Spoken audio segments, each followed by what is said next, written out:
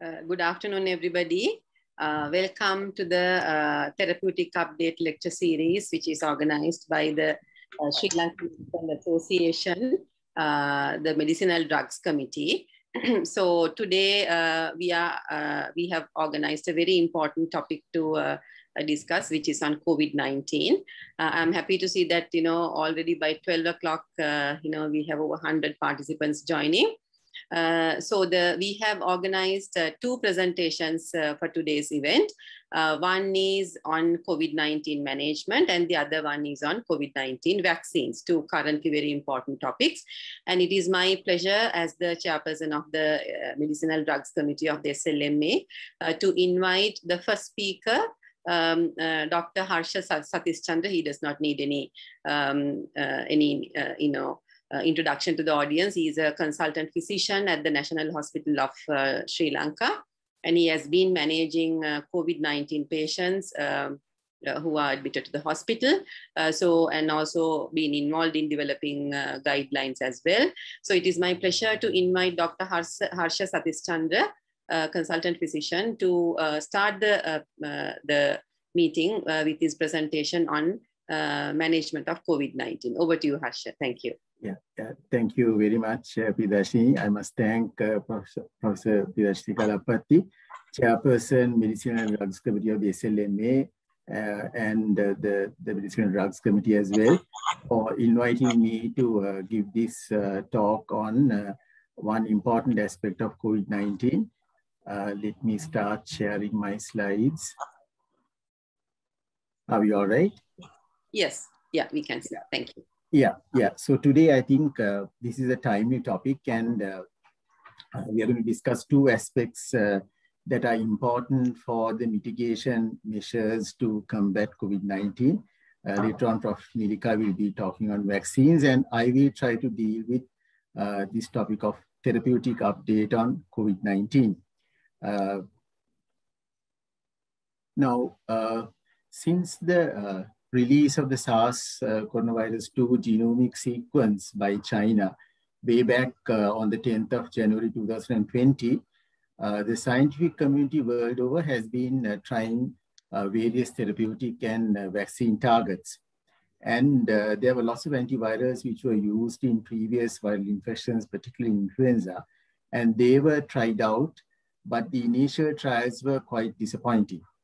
And some of the drugs that also had antiviral properties were used in these trials based on evidence of in vitro efficacy.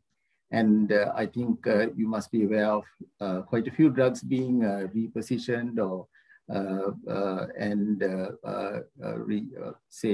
if you take drugs like hydroxychloroquine and ivermectin, they have been repositioned to treat COVID-19. But one aspect that was quite evident was that the initial trials were quite disorganized, and actually they did not yield very sound evidence. And that was a major drawback in the early phase of the pandemic to make decisions. But subsequently, I think the quality of the trials improved, and now we have more evidence for certain measures. Now, just to refresh our memory on what COVID-19, severe COVID-19 is, it's essentially the main component is a pneumonia, but it does not stop there. It is almost like a multi-system disease. And we know in patients with severe COVID-19, one major aspect is ARDS, and the patients need prolonged mechanical ventilation. And in fact, if you compare with patients with severe influenza, the need and the length of ventilation is about a week longer in patients with COVID-19. Your microphone is on. Hello, can you hear me? Yes, you can be. You are well heard, Satish. Yeah, okay. Yes, right. Another aspect is that the infection could lead to severe viremia. Here the issue is that the virus attacks the organ cells directly. And in fact, the virus has been identified from even the myocardium, and it can have effects on the kidney. And then there is this much talked about phenomenon of the cytokine storm, where a dysregulated immune system is evident and it causes lots of manifestations, and that's one major aspect. Then, of course, we do know about all the thrombotic complications: acute myocardial infarction, acute stroke, deep vein thrombosis, pulmonary embolism. Thrombotic complications are said to arise on a background of severe inflammation. And then, of course, the well-known issues of secondary bacterial and fungal sepsis. So a multitude of effects could be caused by COVID-19. And of course, there can be multi-organ failure and death. So the issue here is that the patient population is quite heterogeneous, and no two patients with COVID-19 are alike. So that itself is a huge challenge, because we have to tailor our treatment to the individual patient. So that is one major issue that we face in refining our treatment for COVID-19. So from this slide stems the therapeutic targets that we could think of in managing these patients. So innovative oxygenation and ventilatory strategies with precise timing. That's important, the time during which you use these strategies. Then, of course, antivirals targeting specific therapeutic windows, immunosuppressive agents to counter cytokine storm. And of course, we saw what role thrombosis plays, so anticoagulants. And then in the initial phase of the illness, two aspects: convalescent plasma and synthetically derived monoclonal antibodies, which would try to retard the progression of the illness.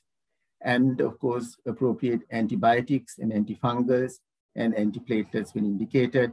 And the emphasis is mainly on good supportive care in the HDU and the ICU.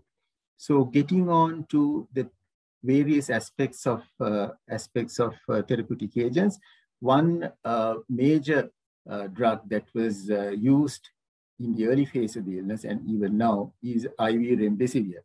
Now, this is a drug that interferes with the viral replication, and it was used for COVID-19 on the basis that there was very good in vitro efficacy demonstrated. It was used in Ebola as well, but it was not that successful. So there have been a multitude of trials with varying results, and it's mostly used in hospitalized hypoxic patients. And there are several dose regimens. A common dose regimen is that a 200 milligram IV dose is given on day 1, and that's followed by 100 milligram daily for up to 5 to 10 days. So generally now it is the 5-day course, which is widely practiced in countries where it is used. Now, there have been limited studies, although it's an antiviral, there have been limited studies in the early part of the disease, because one can postulate that if an antiviral is to work well, it has to be given early on in the illness. But disappointingly, there haven't been many trials done where it is used in the early part of the illness. It's used more in the US, less in the UK and the EU.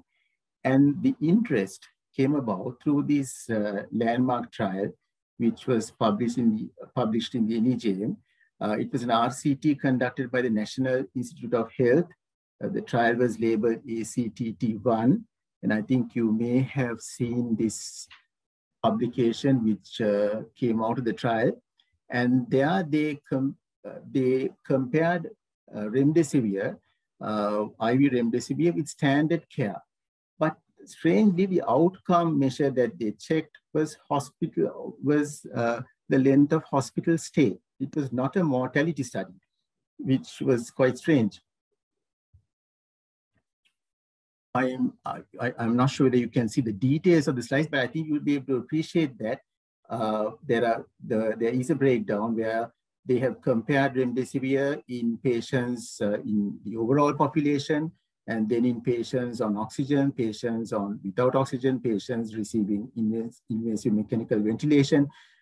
In the initial, in the first left top slide, you could see that in what they have measured is the proportion recovered on a given day. So let's, if you take remdesivir is in blue and placebo is in red, So in patients with, when remdesivir was given on a given day, if you take day 14, for instance, more patients had recovered, and they went on to estimate that the duration of hospital stay was reduced by about 4 days when remdesivir was given. And this benefit was seen in patients needing oxygen as well, but the benefit seems to be less established in patients needing invasive mechanical ventilation or ECMO, as you can see the two lines overlapping in the bottom plot. So, but as I said earlier, I must emphasize that this is the outcome was the hospital, was the duration of hospital stay and not mortality. And this might put it into a clearer perspective. And on the right, towards right, remdesivir was seen to be better, and towards left, placebo was seen to be better. So consistently, it was seen that the hospital duration was lessened with remdesivir, less so in the bottom part where again they assessed patients on invasive mechanical ventilation and ECMO, but that consistent benefit was seen in reducing hospital stay. So their conclusion after the trial was that remdesivir is superior to placebo in shortening the time to recovery in adults who were hospitalized with COVID-19 and had evidence of a lower respiratory tract infection. So this led to widespread use of IV remdesivir in the US. It's quite an expensive drug. I think in Sri Lankan rupee terms, it's about 50,000 per 5-day course. So it was not widely used worldwide. Now, hot on the heels of this trial, the WHO published their own study, which was Solidarity. The Solidarity study trial had several arms where they compared different treatments. And in this study, they compared remdesivir with hydroxychloroquine, then the anti-HIV drugs, lopinavir and ritonavir, and then interferon. So they had given remdesivir to 2,750 patients. I forgot to mention in the earlier study, in the NIH study, only 500 patients were put on to remdesivir. So this is a much powered study compared to the previous one. And 2,750 patients received remdesivir. And of course, hydroxychloroquine in about 1,000 patients and lopinavir in about another 1,500 patients.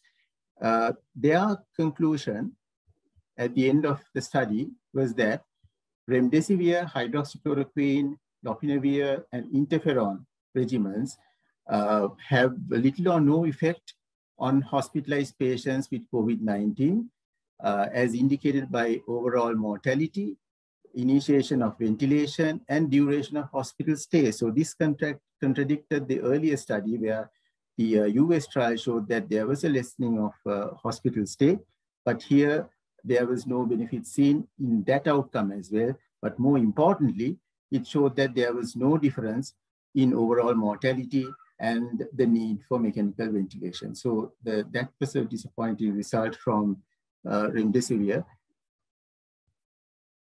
So now we come to steroids in COVID-19. Now, from the beginning of the pandemic, IV dexamethasone, methylprednisolone, and hydrocortisone were used globally. And clinicians thought, and they had reported that they saw benefit by using steroids, but there was very few formal studies which showed a clear benefit and which showed significant evidence. Then the recovery trial group from the Oxford University, they clearly showed that the cheap and widely available drug dexamethasone had showed a statistically significant mortality benefit. And they showed that giving dexamethasone 6 milligrams IV or oral for 10 days for patients needing oxygen led to a clear mortality benefit. If we analyze the trial in a bit of detail, now in this trial, about 2,000 patients were randomized to receive dexamethasone. Yeah, so we were referring to this steroid trial with dexamethasone in the recovery group. And so overall mortality was reduced by dexamethasone, and the p-value was significant, 0.001. And then if you analyze the subgroups, this benefit was seen in all types, like say in patients who needed oxygen, and in patients who needed ventilation as well. But if you just see the patients who did not receive oxygen, there wasn't a statistically significant benefit shown. So primarily, patients who needed oxygen did well with IV dexamethasone. So their conclusion was that in patients hospitalized with COVID-19, the use of dexamethasone resulted in lower 28-day mortality among those who were receiving either invasive mechanical ventilation or oxygen alone at randomization, but not among those receiving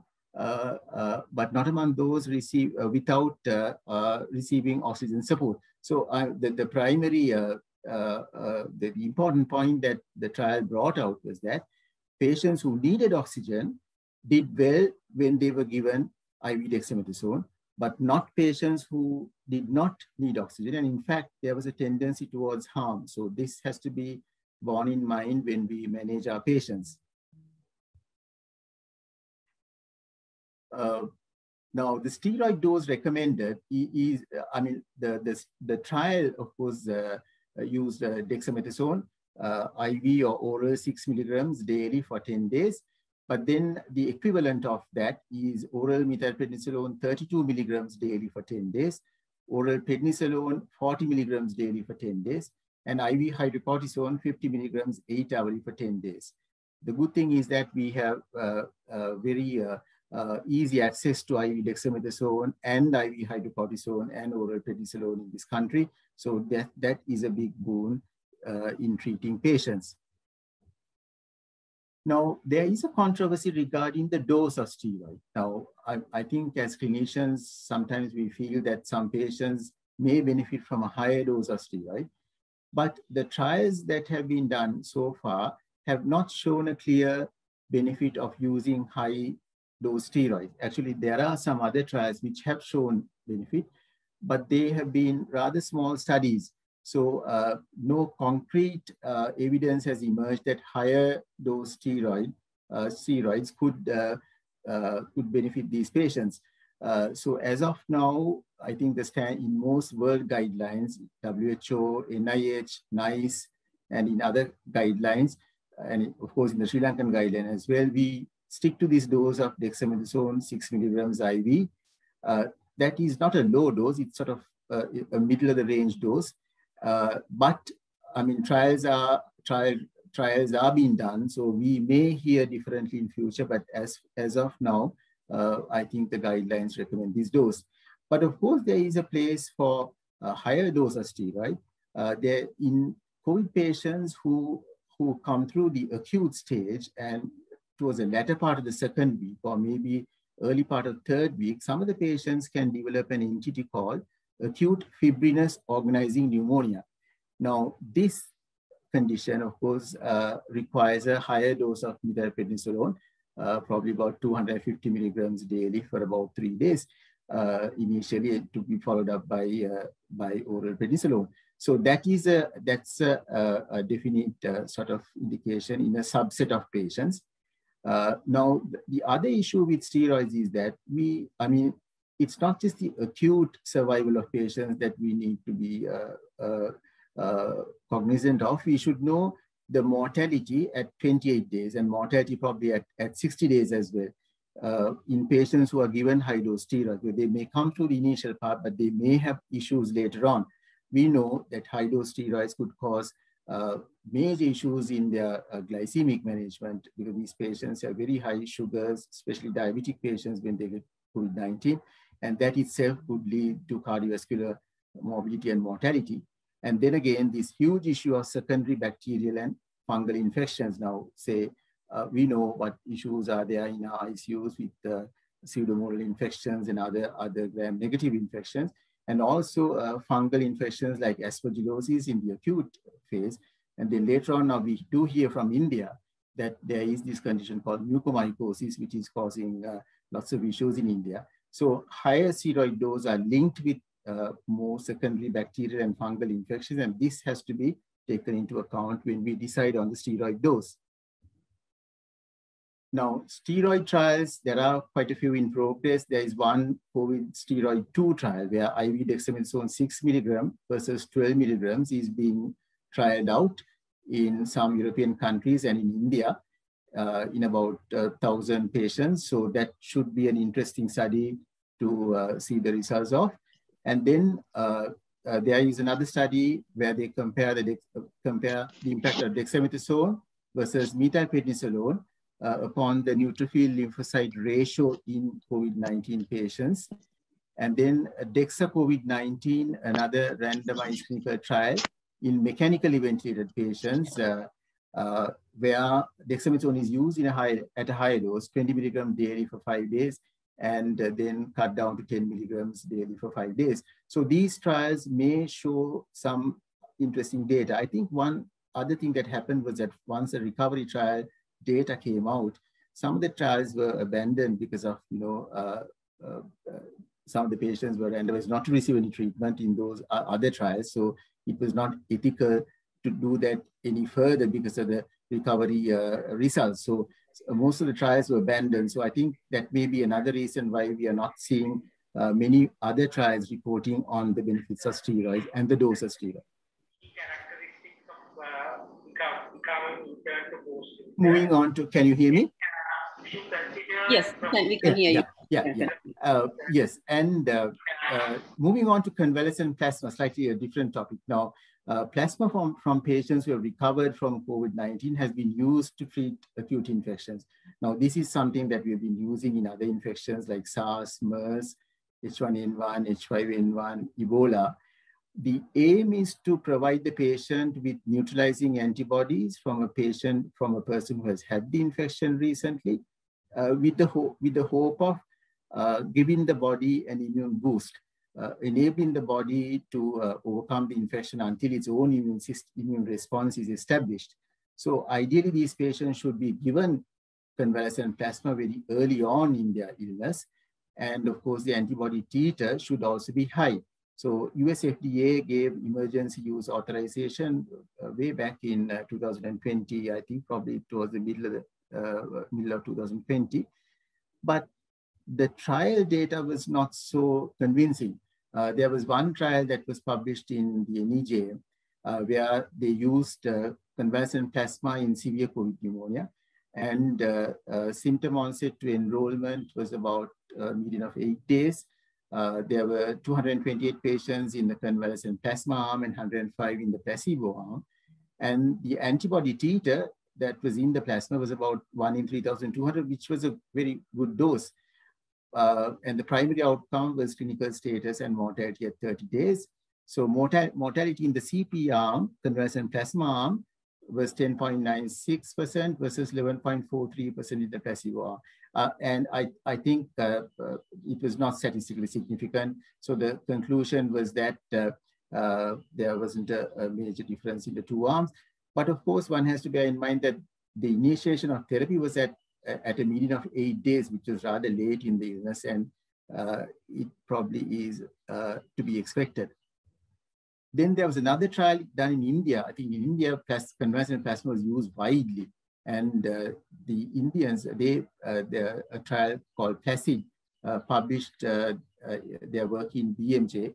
And there they had given convalescent plasma and standard care were the two arms, and convalescent plasma was given to 235 patients, standard care to 229. And 2 doses of convalescent plasma, 200 ml, were given 24 hours apart. And the main outcome was all-cause mortality after 28 days. And again, there was no difference seen between the two groups.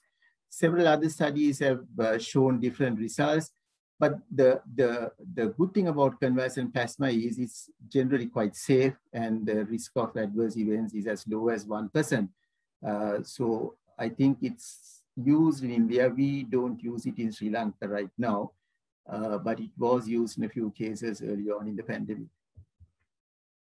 Then there's a lot of interest in this aspect of treatment, monoclonal antibodies in COVID-19. Now, these are synthetically derived antibodies, and the FDA, US FDA gave emergency use authorization to bamlanivimab, which was directed against the spike protein. Now, these drugs are given to patients who are at a higher risk of progressing to to a higher risk of progressing to severe disease. And I think you may recall that the former President Donald Trump received a combination of monoclonal antibodies. The two combined drugs were casirivimab and imdevimab, which came under a company called Regeneron, and which is supposed to reduce the viral load and symptoms in non-hospitalized patients. So patients early on in their disease, maybe within the first 3 days, the patients are given this infusion as an outpatient procedure. They are brought to the OPD and given the IV infusion and sent home. But this is quite costly treatment. But now in India, I think they are trying to trying to produce their monoclonal antibodies. There may be a role in preventing disease progression in patients if given early. Then we come to this other interesting area of anti-inflammatory therapies. Now, the main drug used in this segment is the anti-interleukin-6 blocker tocilizumab, which is said to counter the macrophage activation syndrome, and thereby it counters the cytokine storm. Now, this is widely used in patients with rheumatoid arthritis, so we are familiar with the drug. And there was a trial published in the NEJM in early part of this year in January, where tocilizumab was given to hospitalized patients with COVID-19 pneumonia. I would refer to this study a little later. And then there was another study called REMAP-CAP. This was again published in the NEJM, and that showed that tocilizumab and another drug called sarilumab, which are both interleukin-6 inhibitors, were beneficial in the critically ill patients, and that they improved outcomes. Those studies were quite promising. There are some other interleukin-6 inhibitors as well, the IL-1 inhibitor, anakinra. And then there's an oral drug as well, Janus kinase inhibitor voricitinib, which is used in combination with IV remdesivir according to US FDA guidance. So these are in addition to steroids. That point has to be stressed, and the benefits, if at all, would be in addition to what is given by steroids. Now, this was a study I alluded to earlier, so published in the NEJM. So it concluded that in hospitalized patients with COVID-19 pneumonia who were not receiving mechanical ventilation, tocilizumab reduced the likelihood of progression to the composite outcome of mechanical ventilation or death. Now, but the main trial that showed benefit in tocilizumab again came from the recovery trial group in the UK. There was a preprint about 3 months ago, and that said that patients with hypoxia, that is with an oxygen saturation less than 92% on air or requiring oxygen therapy, and evidence of systemic inflammation with a CRP of over 75 milligram per liter were randomized to use standard of care or the usual standard of care plus tocilizumab. Now remember, the standard of care included dexamethasone. So the dose of tocilizumab that was used was 400 milligrams. That's roughly about 8 milligrams per kg to 800 milligrams. It was given as an IV infusion, and in exceptional cases, a second dose was given 12 to 24 hours later. So around 2,000 patients were in each arm. And again, importantly, the primary endpoint was the 28-day mortality. Now, patients allocated to tocilizumab were more likely to be discharged from hospital alive within 28 days. And the comparison showed a statistically significant result of a p-value of 0.0001. So that's quite significant.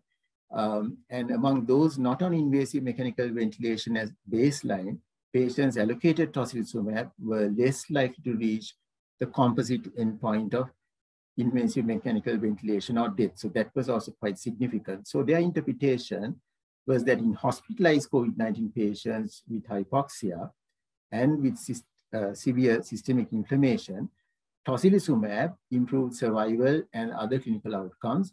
And these benefits were seen regardless of the level of respiratory support and were additional to the benefits of steroid. Now, although it sounds promising, we probably are yet to define the exact therapeutic window for tocilizumab. And it should be very carefully chosen. The patient should be on IV dexamethasone, should have been on IV dexamethasone for at least 48 hours, should have been established on that. And even while the patient is on that, if the patient's oxygen demands are rising, and if the patient's saturation is not maintained, if the CRP is high, about 75 milligram per liter, and then if the other markers like serum ferritin, serum LDH are also high, then tocilizumab can be used provided that there is no established bacterial sepsis. So in most centers, there's a practice of doing a procalcitonin level to make sure that there is no significant bacterial sepsis going on, because in that situation, if you give tocilizumab, the results could be quite detrimental. So it is an option in selected cases. Now, there are quite a few contraindications to use of tocilizumab: active TB, herpes zoster, sepsis, GI perforation, multiple sclerosis, allergy to tocilizumab, and high liver enzymes, low platelets, severe neutropenia. So quite a few things to, quite an extensive checklist to go through before you start the patient on tocilizumab. So I think it is advisable to start tocilizumab after a sort of an MDT meeting where experts get together and assess the risk, the benefit versus the risk. Anticoagulation in COVID-19. Now, these patients, as I said earlier, since they have significant inflammation, that itself is prone to cause thrombosis. And in fact, quite a few postmortem studies have shown the extent to which thrombosis occurs in these patients. There was one interesting study from Italy where they had studied about 20 patients. And there they had, out of the 20 patients, they had found 4 patients with pulmonary embolism, but in the other 15, they actually saw microthrombi in the lung at autopsy. So, I mean, that seems to be a general mechanism. Some of them may come out as frank pulmonary embolism, but some others will just have microthrombi in the lung, which may be causing all the issues that lead to hypoxia. So in hypoxic patients needing oxygen, low molecular weight heparin is given as prophylaxis when the patient gets admitted to hospital to prevent venous thromboembolism. Now, a usual dose would be about 40 milligram subcut daily. And of course, if the eGFR is less, you start at a lower dose of about 30. Then in patients with end-stage renal failure and patients on dialysis, unfractionated heparin is a better choice. Now, there is a little controversy about the enoxaparin dose, the anticoagulant dose as well. Now, NICE guidelines say that they prefer an intermediate dose of about 1 milligram per kg given twice a day, rather than the preventive dose in patients who present to hospital. But in most other guidelines, it's recommended to start at a prophylactic dose and go up in case there is a rise in D-dimer or there is abnormality shown in the thromboelastography, or indeed, if there is a clinical suspicion. Now, that alone is enough. If there is a clinical suspicion of venous thromboembolism, that is good enough reason to step up on the dose. So we generally have a low threshold for stepping up to a treatment dose, which is about 1.5 milligram per kg subcut daily. Again, the renal adjustments have to be made.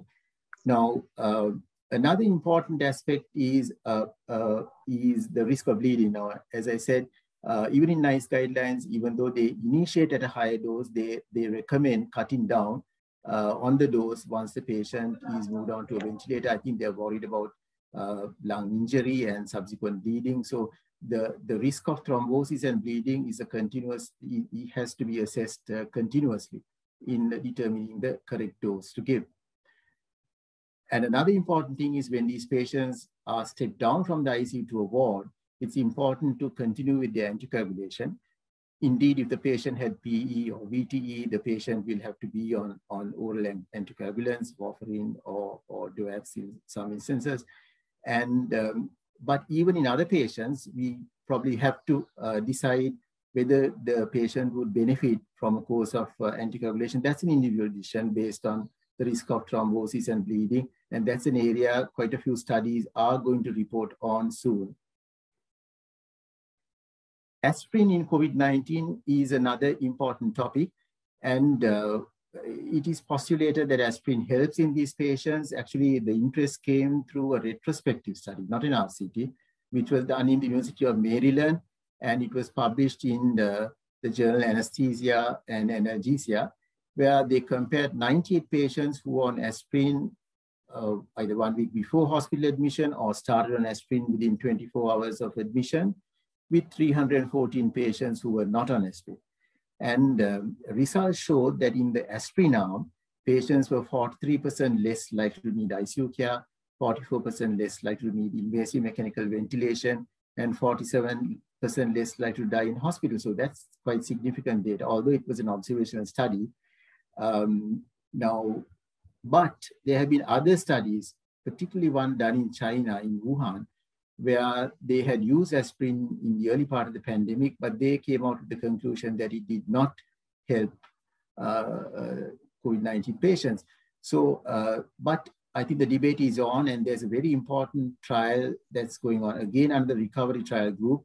They've added aspirin to one of their arms, and they will be reporting, I think they're close to report on this as well. So we will know in the near future whether aspirin does indeed have an effect. In Sri Lanka, our policy is to continue aspirin in patients who have a high cardiovascular risk. And in patients who were not on aspirin, and if their cardiovascular risk is assessed to be high, again, they can be placed on aspirin. But we have not decided whether aspirin should be given to COVID-19 patients without obvious cardiovascular risk. So that is something that we have to decide on based on trial evidence in future. Another hot topic is ivermectin in COVID-19. Now, ivermectin, as we all know, is a very cheap, generally safe drug. And it showed very high efficacy against coronavirus 2 in vitro studies. In fact, the efficacy was several times more than that of HCQ. So, but in the early part of the pandemic, that was not used that much. And there have been small RCTs which have reported on their result on the benefit of ivermectin. And some observational studies as well. There was an observational study done in Florida, USA, which was reported in the journal Chest. I think that created an interest in this molecule.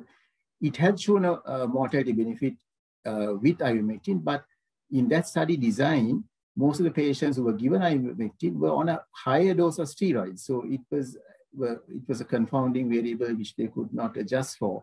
So the result was not very clear. And there are several other small RCTs from Egypt, Iraq, and a few other countries, and some in the US as well.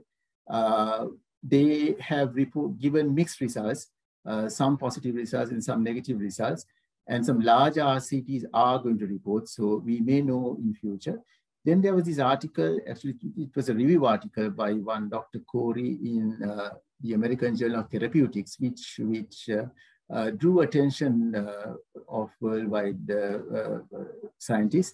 And they went on to say that according to their review, the emerging evidence for ivermectin was strong for prophylaxis and treatment. Now, the US FDA in the middle of 2020 they categorically said that ivermectin did not have a place and they recommended against, but then they went on to sort of change that guidance to say that there is insufficient evidence to recommend for or against ivermectin for the treatment of COVID-19. So they have left it open and they're evaluating the studies. So this could be used for pre and post exposure prophylaxis as well.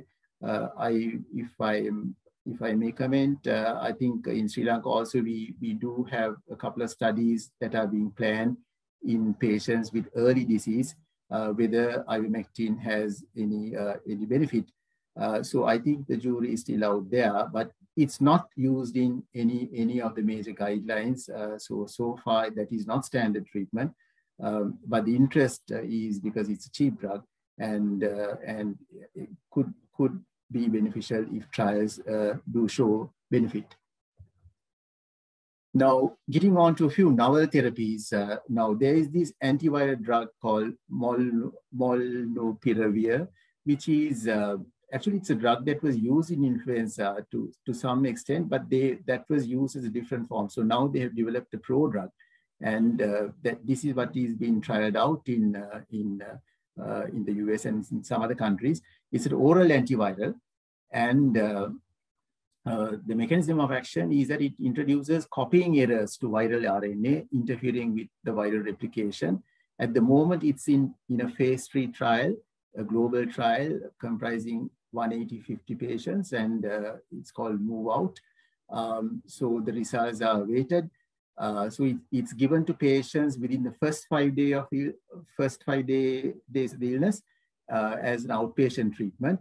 It has been used in severe disease, but the results have not been good. So its only place, if at all, would be in early disease, and a prevention trial is also being planned. But the main advantage is that it's an oral drug. But most of the oral antivirals have not been very useful in this in COVID-19, as shown by our experience with the earlier touted drug favipiravir, which was said to be which had some promise, but it did not show any significant mortality advantage in trials. So we have to wait and see what comes out of this trial. Then some interest is there in nitric oxide now in the inhaled form. Now this is actually used both for prophylaxis as well as for acute treatment. Now, inhaled nitric oxide was shown to improve oxygenation in ventilated patients with COVID-19 in Brompton Hospital in UK. What they said was that it improved ventilatory efficiency at 24 hours, and the benefit had lasted up to 5 days, but it was only a small study of about 35 patients. So a larger trial is planned. So it may show some promise. Then there is this intranasal spray called Sanotize. It's basically intranasal nitric oxide spray. There is a phase 2 trial going on in the UK and Canada. And nitric oxide is a nanomolecule, which is postulated to kill SARS-CoV-2 in the nose by inhibiting viral replication. So there is potential for use as early treatment. If I may mention another intranasal treatment, that is the inhaler budesonide. Now that has been used in a small study, had shown some benefit, but a larger study is planned. So that's another thing that we could sort of look forward to. And then there is this experimental therapy. It's called XOCD24. It's an inhaled drug. It was, I think, given wide publicity, came out from a medical center in Israel. And it's used in moderate to severe disease to counter cytokine storm. Basically, it's an exosome-based particle which delivers CD24 directly to the lungs. The center said that they had data of 30 patients with moderate COVID-19 being given the drug, and most had improved within 3 to 5 days, but it's just in phase 1 study, so we have to wait for the results. So an important thing, the WHO, what's the WHO guidance? They have a living guideline which they update from time to time. So ivermectin is recommended only in research settings. hydroxychloroquine or chloroquine, there is a recommendation against. Lopinavir and ritonavir, again, recommendation against. Remdesivir, conditional recommendation against. Systemic corticosteroid in severe or critical illness, strongly recommended. And systemic corticosteroids in non-severe illness, recommendation against. I think this is an important point because there are also patients early on in the illness who have viral replication going on and who are unfortunately started on steroids. Now that will blunt the immune response and will prolong the viral replication and with deleterious effects. So it's important for us not to start steroids in these patients who present early. And it's only when they turn hypoxic that we have to start on steroids. So again, detection of hypoxia is a very important thing in those patients. So just a brief recap of what's done in Sri Lanka. Now patients are managed in intermediate care centers and hospitals of varying grades. And patients are categorized, and they are patients with comorbidities are treated at level 2 or maybe even in specialized COVID centers. So patients are started on low dose aspirin if they have high cardiovascular risk. And then when the patient becomes hypoxic with a saturation level of 94 or less, they are started on IV or oral dexamethasone. Now, this hypoxia, one has to be careful about. Some patients may look quite comfortable at rest. They have this phenomenon called happy hypoxemia, but when they exert, it's like with the slightest exertion, they can desaturate a lot. So we have to detect these patients very carefully. We have to monitor them. And in those patients with hypoxia that's demonstrated, it's important to initiate the chain of treatment. So dexamethasone is given for 10 days. Then, of course, VTE treatment with enoxaparin, and the dose is depending on the patient. And then, of course, the gamut of ventilator strategies that we use, I'm not going to talk on those things. Antimicrobial therapy when appropriate. And patients, if they do need intubation, they have to be intubated early. And by delaying intubation, if they're not tolerating NIV, I think we will be likely to cause more issues. But the final emphasis is placed on fine-tuning supportive care. That is very important because as we look for a wonder drug, as we look for refining our drugs, it's very important to take into account the management steps, because there was a trial, there was a study that came out from Boston in the early part of the pandemic where they didn't use any specific drugs at all. So in that Boston ICU, they had brought down mortality to 15% with standard care of a viral pneumonia. So that's very important to bear in mind. So these are my references. And thank you very much for your patient listening. Thank you. Okay, thank you very much, Dr. Harsha Sathischandra, for that excellent coverage on therapeutics of COVID-19. And I think in the current times, it's a very important topic. You have covered it comprehensively. There are lots of questions which are asked to the chat forum, but we will take all those at the end of the second presentation so that we can have an effective discussion. So it is now my pleasure to invite Professor Neelika Malavige. I don't think, again, we don't need any introduction to Neelika, to this audience as well as the public. Neelika has done some wonderful work on COVID-19, the virus, as well as the immunogenicity. And so I'm very grateful to Neelika for accepting our invitation from the therapeutics, from the drugs committee or the SLMA, for sharing your expertise on the vaccines and variants in COVID-19. Over to you, Neelika. Thank you so much, Madam.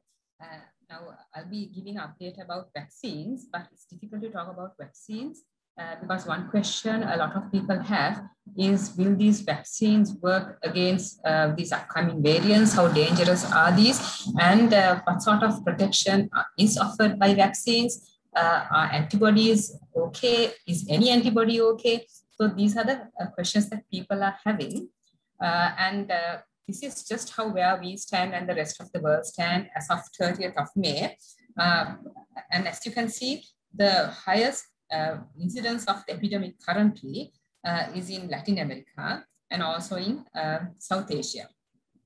So in Sri Lanka and the rest of South Asia, the incidence is between 1,500,000 per 1 million per 100,000 population, but in the last week, I believe it has increased further. And so it's not just something that is experienced by Sri Lanka. When you look at the Southeast Asian region, we see upward trend in Thailand, Nepal, and so Maldives and so many other countries because of introduction of these different types of variants. And of course, unlike Europe, which saw the outbreak last year and end of last year, beginning of this year, most of Europe and US, the Western countries have begun a very successful vaccination campaign. And because of course, we don't have money. The Asian countries don't have money. We are far lagging behind that, and I'll talk about that. Now, this is, of course, the daily new confirmed cases per million people again as the 4th of June. And so this is where Sri Lanka stands compared to some other South Asian countries. Bangladesh, Pakistan are currently having a low incidence compared to Sri Lanka. And India did have a really bad situation some time ago, but the number of cases in India have decreased, whereas we are a bit, quite a bit higher than India right now. So somebody can argue, okay, that is because India is not testing enough, whereas we are testing enough. So this is the test positivity rate. And as you can see, as of 3rd of June, our test positivity rate is around 14.7%, whereas in India it is less. So the positivity rate also is an indication of the proportion of tests being done. So India is doing far more tests per 1,000 population than us. And Nepal is having the highest positivity rate along with Latin America with over 20 to 30% positivity rate, whereas Sri Lanka is around here. And in most labs, the positivity rates are increasing. And our lab, which does the Colombo Municipality Council area, the positivity rates have increased gradually over time, and it is currently over 20% in the CMC from our lab. So questions that people have been asking, of course, is about the lockdown. I mean, a lot of South Asian countries are currently under the lockdown, whereas Europe and America have come out of it. So because the shift epicenter of the epidemic currently is in Asia. And of course, then we have all these weird variants coming up in different countries. Vietnam announced something like a hybrid of the India and UK variants, which they retracted that statement later. But of course, there's a lot of confusion about these variants. And then, of course, how good these vaccines are in preventing transmission versus symptoms, but why does that matter? And of course, articles coming out in Nature, the most reputed journal, saying 5 reasons why COVID herd immunity is probably impossible. So that sounds very alarming and bad news. So before we talk about vaccines, I will just briefly take you through variants and why variants matter and how it impacts vaccine efficacy. Now, to understand variants, you just need to know a diagram of the virus. So I won't talk about the virus, just that it looks like a crown. That's why it's called a coronavirus. And this spike protein is where the virus attaches to the host protein, which is the ACE2 receptor. So this is the spike protein, and it nicely attaches to this ACE2 receptor. And it attaches to this ACE2 receptor by the receptor binding domain, as it binds to the receptor. So it's the receptor binding domain that is most important structure of the spike protein as far as attachment is concerned. And so this is a picture of the spike protein. And the reason I'm putting up this picture is, of course, most vaccines contain the spike protein, and individuals vaccinated or after natural infection develop antibodies to the spike protein. So some of the antibodies are to the receptor binding domain, whereas some of the antibodies are to various other places in the spike protein. But so antibody positivity alone is not going to help, because it's certain type of antibodies that are more helpful or important in preventing reinfection after COVID vaccine or natural infection. And these are called the neutralizing antibodies. So this is the virus, which of course binds to the ACE2 receptor, the receptor binding domain. So the neutralizing antibodies are those that bind to the receptor binding domain and prevent the receptor binding domain engaging with the ACE2 receptor, in other words, preventing infection. So it is these neutralizing antibodies that are critical for protection and not antibodies that are directed against other sites of the spike protein. And of course, when the COVID virus is quite a smart virus, most viruses are. So when it wants to spread, it wants to do two things. So if a virus wants to spread, then the binding between the receptor binding domain and the ACE2 receptor has to be really, the affinity has to be higher, so better binding. So better binding, of course, would increase transmissibility. So then it would acquire certain mutations that increase this strength of binding. The other mutations that happen is to escape recognition by these neutralizing antibodies. So because of certain mutations, the neutralizing antibodies that are there after infection or vaccination can't bind to the receptor binding domain. So the virus is able to reinfect individuals who are already infected or who have been vaccinated. So there are hundreds of variants out there. And of course, these hundreds of variants are not of concern. Of course, the virus mutates, it's an RNA virus. The virus acquires around 2 mutations per month. And given the number of variants, that's a lot of variants out there, but we are not concerned of those. So the variants that we are concerned, named as the variants of concern, there are 4 named by the WHO, and this is because either they increase transmission, increase disease severity, escape neutralizing antibodies, or evade diagnosis by PCR.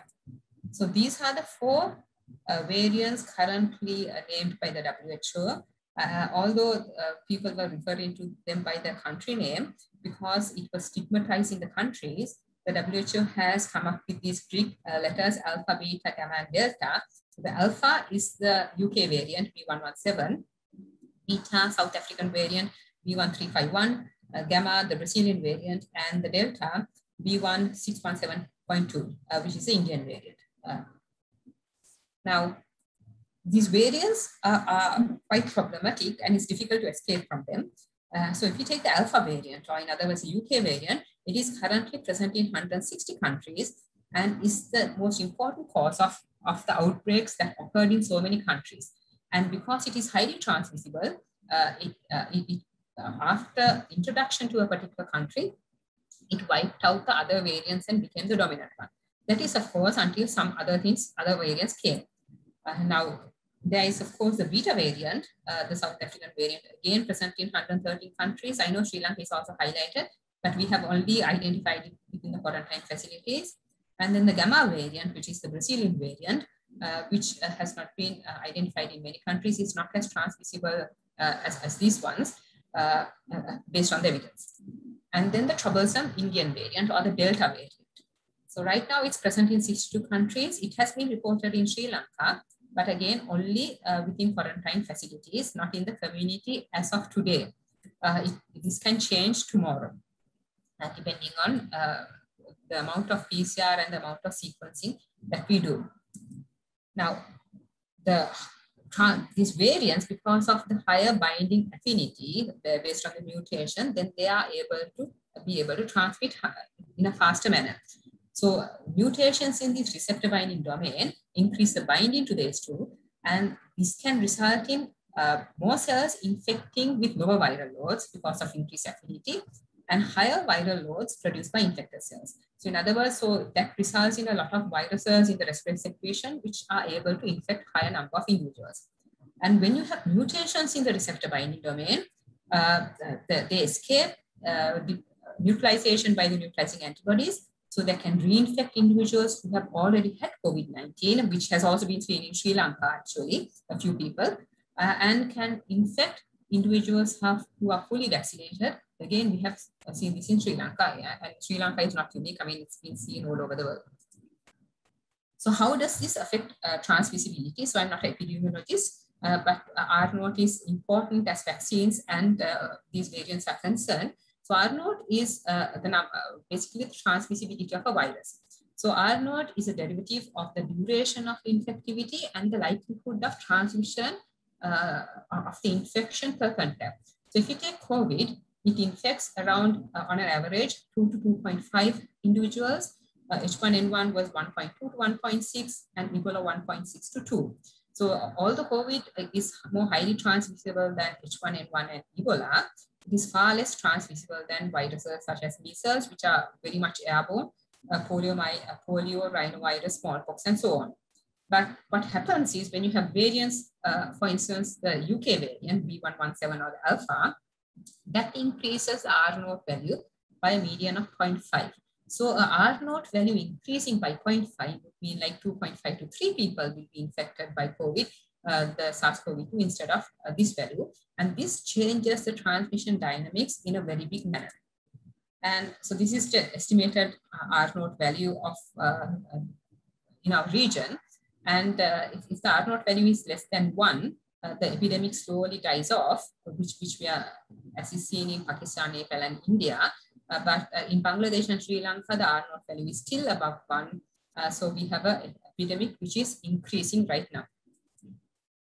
And coming to variants. Now, we have been sequencing since onset. And at the beginning of the epidemic, there were not many viruses to sequence in the first place.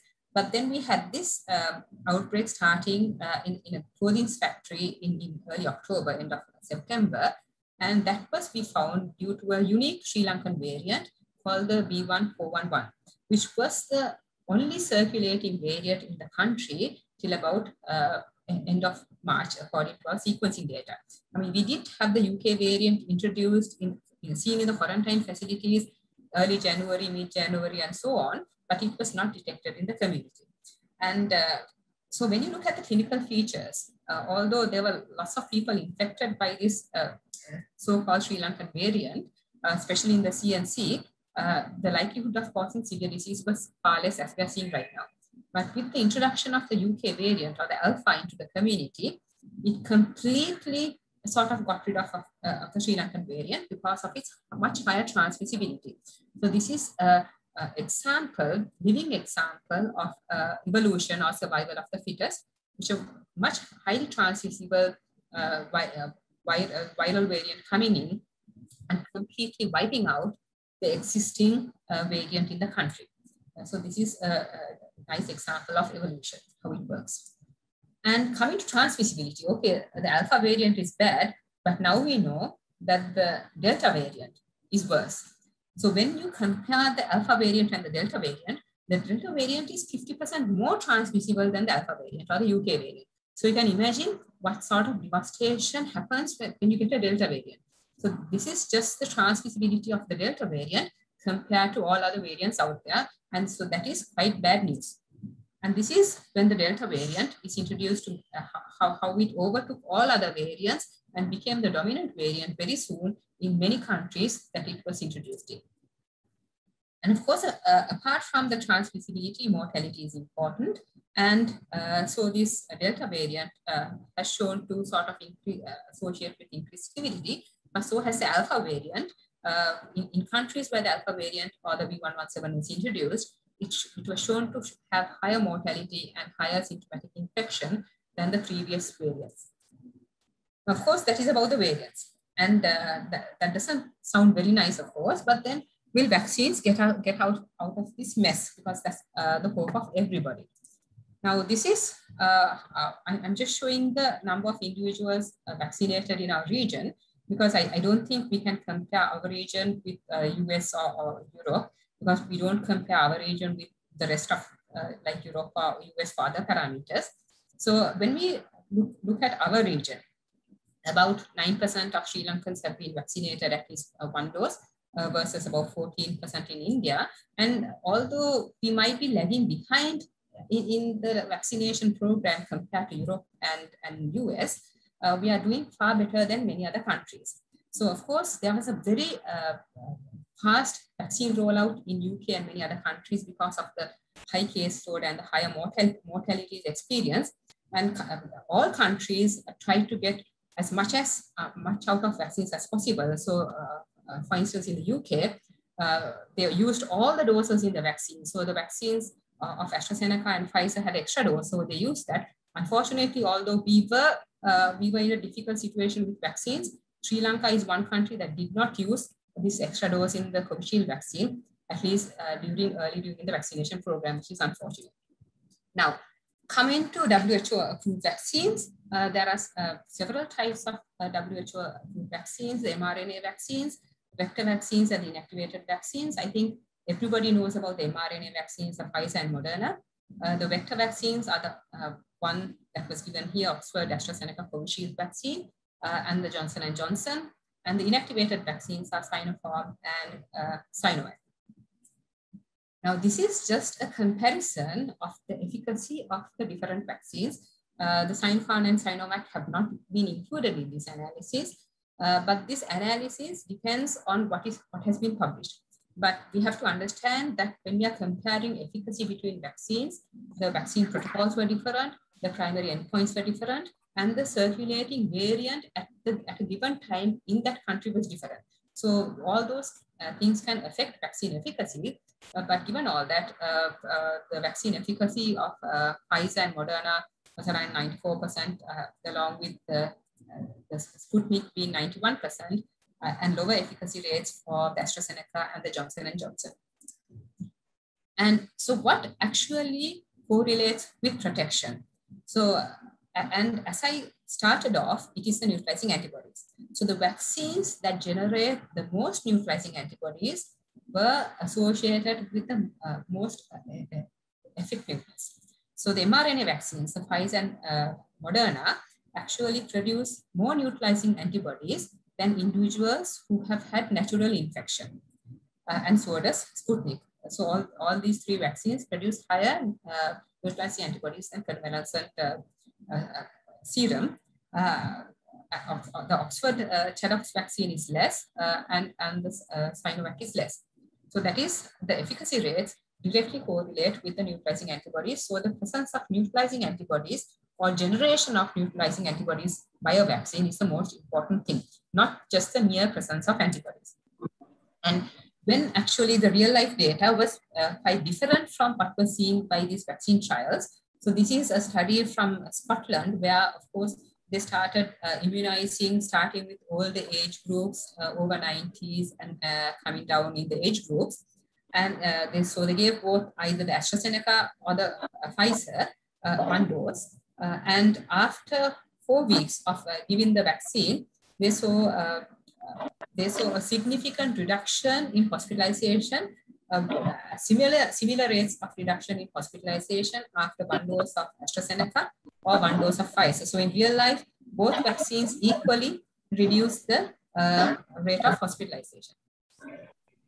We have also looked at the effect of a single dose of the Covishield in our healthcare workers, and a lot of people listening in, I believe, gave blood for this. So the overall seroconversion after single dose was about 93% at 4 weeks. So there were a lot of individuals collaborating and heading, and it was a huge teamwork doing this. And we saw sort of same amounts of antibodies. Mind you, these are not neutralizing antibodies in all age groups, but the seroconversion rates were less in individuals over 60. It was like 81% versus over 90% seroconversion rates in all age groups. And antibody levels, these are not neutralizing antibodies, were maintained at 12 weeks at the time of the second dose. We have done neutralizing antibodies, although I'm not showing the data yet. And we also did these other assays. Apart from looking at the original variant, we also looked at antibodies for the B117 or the alpha. So from 4 weeks to 12 weeks, the antibody levels for the B117 after a single dose had significantly declined in the healthcare workers in Sri Lanka. Now coming to other vaccines, because we know that we have Sinopharm, and that is the vaccine that is being mostly rolled out in Sri Lanka. It is inactivated vaccines, and as most inactivated vaccines, a single dose is less immunogenic. So this is the antibody levels after a single dose of the Sinopharm vaccine. And at 4 weeks, just before the second dose also, there was hardly any neutralizing antibodies. It's only 14 days after the second dose that high levels of neutralizing antibodies were seen. So protection only occurs 2 weeks after the second dose as far as the Sinopharm is concerned. And when you look at the data, there are 2 Sinopharm vaccines, one developed by the Beijing and the other one Wuhan Institute. The Beijing one appears to be more effective than the Wuhan vaccine. And so it was effective, 79% or something effective in reducing symptomatic infection, but the study was not powered enough to look at severe cases because in the placebo arm, there were only 2 cases of severe infection versus 0 in the vaccine arms. So they were not, it was not powered enough to look at the incidence of severe infection, but nevertheless, it was significantly reduced the incidence of symptomatic infection. And so these are the antibody, again, the neutralizing antibody levels after the 14 days after the second dose, which were good levels of neutralizing antibodies. And so about the Sputnik, because we have Sputnik in Sri Lanka as well, and there's this discussion about the first and second dose. The second doses are fortunately being sent. And so this vaccine has 2 different doses. The first one is the adenovirus 26 vector, and the second one is adenovirus 5 vector. And so the first dose consists of adenovirus 26, and after a single dose of adenovirus 26, you develop good levels of neutralizing antibodies as shown here. And they have also tried adenovirus 5 separately, which again induces a good level of antibodies. But as you can see, after both doses, the neutralizing antibody levels are much higher than after just 1 dose. So these are the total antibodies, whereas these are the neutralizing antibodies, which show a similar picture. After the second dose, the neutralizing antibodies boost rather than just with a single dose. And the protection is seen to occur from 18 to 21 days after the first dose, and the second dose in these trials were given at 21 days.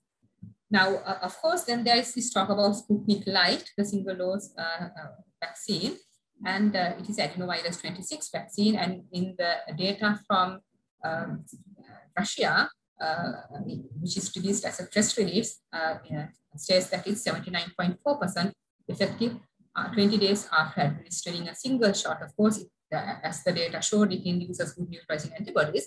But how does that compare with other vaccines? So I just want to show this another adenovirus 26 vaccine. This is a Johnson & Johnson vaccine. And this paper was out yesterday. And the efficacy against moderate and severe disease was 66.9%. They hadn't shown data in that study about symptomatic infection because that was not what they were studying in that study. So we don't know. So it is a similar vaccine, the adenovirus 26 with the spike protein, and the Russian first dose is also adenovirus 26. But based on their data at 28 days, it is 79.4% effective. But there is no data on efficacy rates after this, even published in a press release. So what about if vaccination of individuals who already have had COVID? That's a question a lot of people are asking. So the CDC guidelines state that anybody who has had COVID infection should be given the vaccine, but the vaccine should be deferred until the person is fully recovered from the illness. WHO says give it after 4 weeks, and also says that you can defer it up to 6 months because it's unusual for people to get infected within a 6 months period.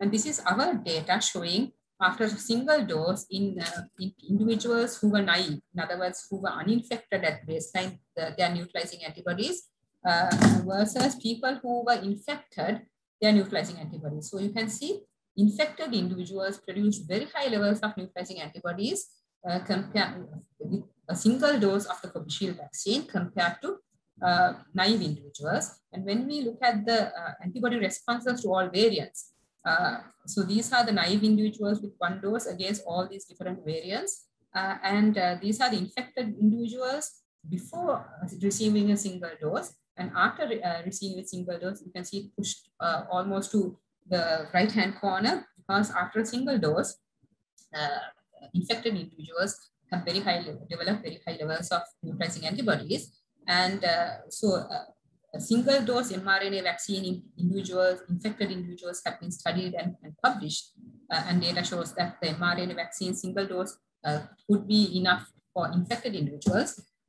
For other vaccines, it's not been studied, but our data is showing that actually a single dose in infected individuals is likely to be inducing very high levels of antibodies, neutralizing. Now regarding the variants, when it comes to variants, and the Pfizer vaccine has shown to be the most effective. It's only the Pfizer and the AstraZeneca that have data against the Delta or the Indian variant. Actually, there is no data for the other vaccines against the Delta variant, but this is a publication about the Pfizer vaccine. And these are the neutralizing antibodies for the original variant, the variant that subsequently came, the Alpha variant, UK variant, South African variant, and the Indian variant. So as you can see, the neutralizing antibodies produced by both 2 doses of the Pfizer vaccine is less effective against South African and the Indian variant, but still you do have neutralizing antibodies. And this is what is most important, I think. This is after a single dose of the Pfizer vaccine, neutralizing antibodies against the original variant, and after the second dose, and this is against the South African and the Delta variant. So the Beta and Delta variant.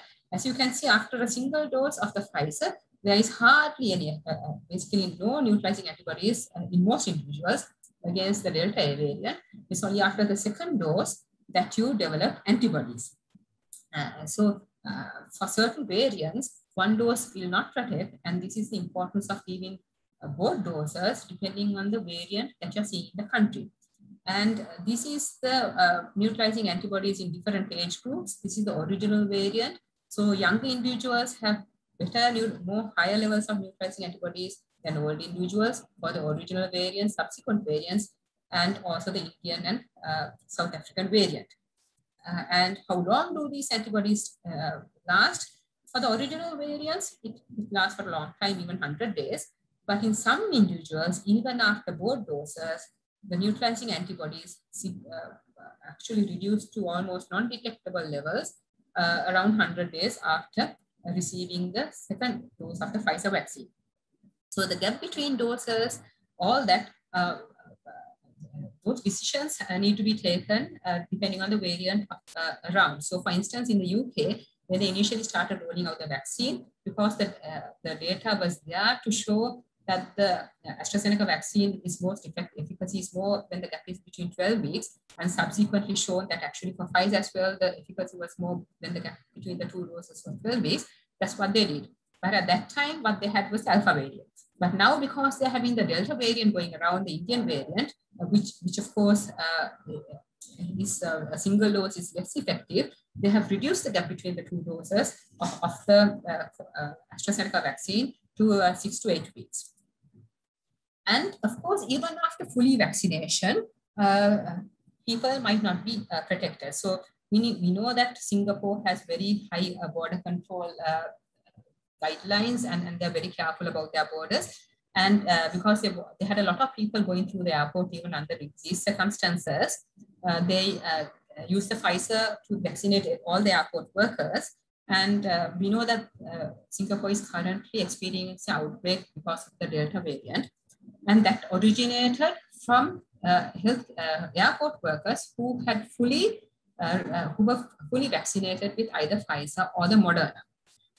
So these are 2 very effective vaccines, as we know. So the airport workers were fully vaccinated with either Pfizer or Moderna. They got infected, asymptomatically and just mildly symptomatically. In other words, it went unnoticed, but they took the infection home and infected people at home. And then that is how the Delta variant or the Indian variant got into the community in Sri Lanka.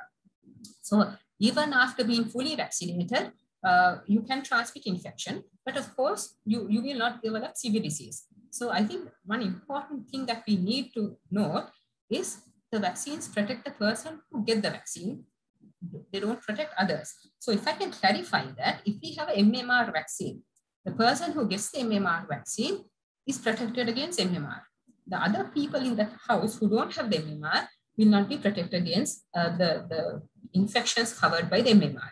However, if adequate number of individuals in the community are immunized, let's say about 90% or actually 95% for MMR are immunized, then the 5% or 10% who are not immunized will not get the infection because of herd immunity. So otherwise, using vaccines to prevent infection in others is not going to work unless we achieve herd immunity. So vaccines only protect the individual who gets the vaccine.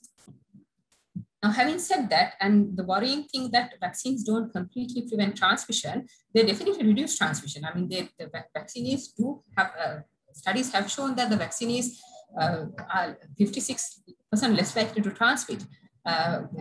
And they have less virus in significantly less viral particles in their respiratory secretions. So they do transmit less, but nevertheless, they can transmit.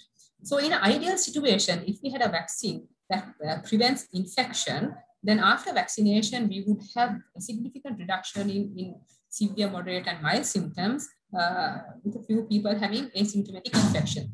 But if a vaccine prevents disease, in this case, COVID-19, but not infection, in other words, people would have asymptomatic infection, the proportion of people having asymptomatic infection and severe infection will be reduced, but you cannot wipe out the infection from the community. So the questions I think that we need to answer is how effective will these COVID vaccines will be against the future emerging variants. So will we have variants? Of course we will. And the emergence of variants will depend on how effective the virus is transmitting. So each time the virus replicates, it makes mistakes and you get mutations. So you should give less chance for the virus to replicate. So this is why it's really important to reduce transmission. Reduce transmission rates, pick up everybody who is positive and isolate them so that they don't infect others. So until we have a lot of people vaccinated, 80%, 90% or some number like that, we will have to somehow test and isolate to reduce the transmission of the virus so that more and more variants don't emerge and escape immunity. How long immunity will last, that we don't know, but the vaccine trials have shown that, which started last August, that immunity does last following vaccination for around 6 months or more. And how frequently booster doses should be given and whom, those are questions that we need to answer. So thank you.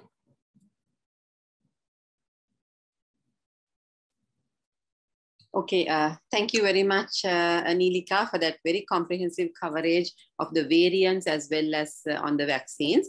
So I think now we can go into the questions. There were lots of questions asked in the chat forum. So I'll take one by one. I think the first round of questions were mainly on the treatment. So I invite Dr. Harsha Sathischandra also to join the discussion. Yes, thank you. So the first question that is there on the chat forum is, what is the ideal time to start on steroid therapy for a COVID positive patient? If so, for how long? Yes, over to you, Harsha. Yeah. So the exact time is when the patient turns hypoxic. So that is the cutoff that is widely accepted by most guidelines is a saturation level of 94% at rest. But of course, one has to be careful now. Saturation is a fluctuating thing. So one reading may not be enough. You may have to take a few readings and also take into account the fact that some patients desaturate when they exert a little. So one has to be mindful, but generally the guideline is to start on steroids. That is the standard steroid that we use is IV dexamethasone, 6 milligrams, either IV or orally for 10 days. That's the standard dose, and to be started the moment the patient's saturation on air is 94 or less. So we actually adopt, in the Sri Lankan guideline also, we adopt that practice. So that's very clear. And it's, I must emphasize the need to pick up hypoxia, because some patients may not seem breathless, but they may be desaturating. Okay, thank you. I think the next question also goes out to you. Does doxycycline have a role to play in therapy of COVID positive patients? No, unfortunately, I think lots of antibiotics have been tried, doxycycline, azithromycin, but there is no evidence for benefit through doxycycline. In fact, I think it's very important for us not to start these patients empirically on an antibiotic as soon as they turn PCR positive, because that can lead to antibiotic resistance as well. And more than anything else, it's not necessary. So in the initial phase, I mean, more than close to about 80% of patients do not need specific treatment actually, and they can be just monitored. But there will be 20% of patients who will need treatment. So there is no benefit in starting on any antibiotic empirically. Antibiotics, if at all, are probably in the second or third week of illness when there is evidence of bacterial sepsis, and that's based on cultures and other evidence. Okay, thank you. The next question is directed to Neelika, but I think you have already answered it. Is it, could vaccination cause false positive rapid antigen test or PCR results? I think you have already answered that. You want to elaborate more on that, Neelika? Yes, so actually the PCR detects replicating virus, and we know that none of the vaccines registered by the WHO, given EUA by the WHO or any country, are live attenuated vaccines. So none of the vaccines actually have replicating SARS-CoV-2. So the PCR cannot be positive, and the spike protein also, the antigen detects cannot be positive. Again, it detects replicating, you have to have it in your respiratory secretions, and the antigen test actually detect the N protein to start with, and not the spike protein as most believe. So it's impossible for an antigen test or PCR to become positive after the vaccination, any vaccine. Okay, good. Thank you.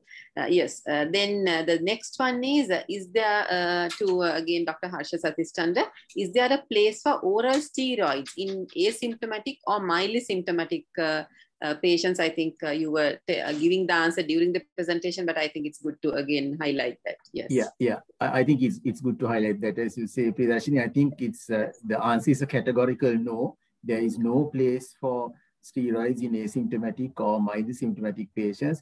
If you remember what I said in the recovery trial, actually they showed that in the arm where they used IV dexamethasone for patients who did not need oxygen, there was a tendency towards harm, and there was no benefit at all.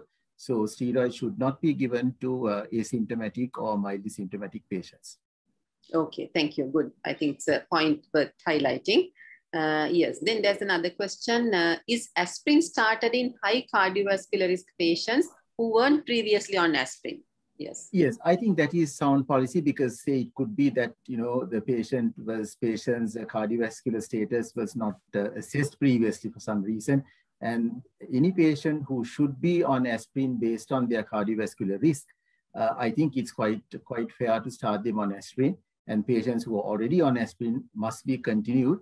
And of course, the debate continues whether patients who don't have a high cardiovascular risk, whether those patients will also benefit from aspirin, because there have been instances when patients who were discharged home after clinical recovery, some minor instances where, a few instances when patients had collapsed and had died, and there was postulation that whether those patients may have had any thrombotic episode.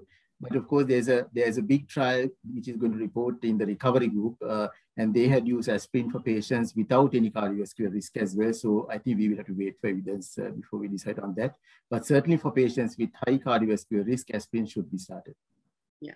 So I think you have answered the next question on mildly symptomatic patients who are not on it initially. So that's, I think, asking about the patients who are not having cardiovascular risk. So we have already answered that question.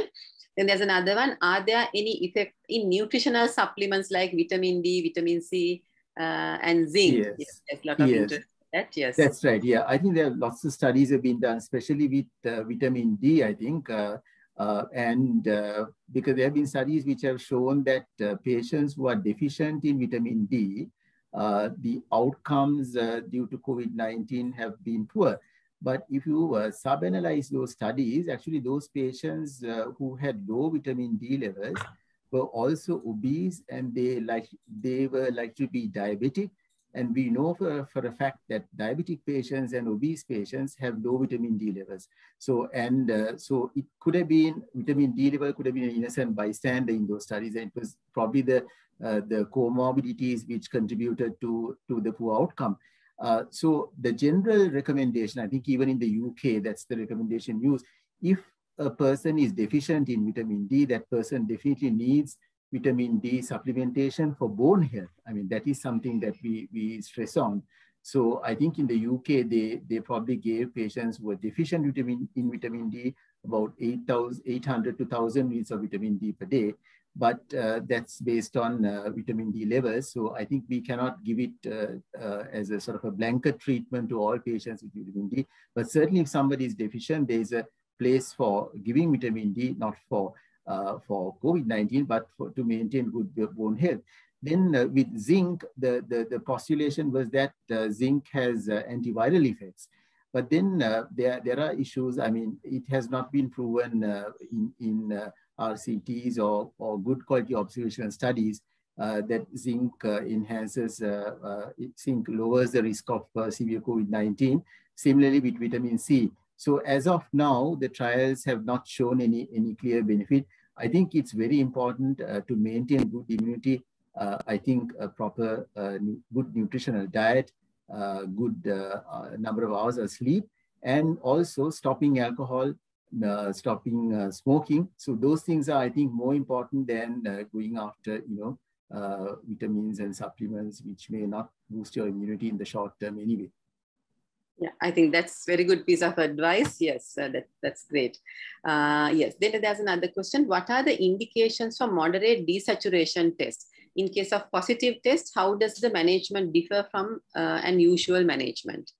Yeah, I think probably it's a reference to patients who look quite comfortable and they don't have hypoxia at rest.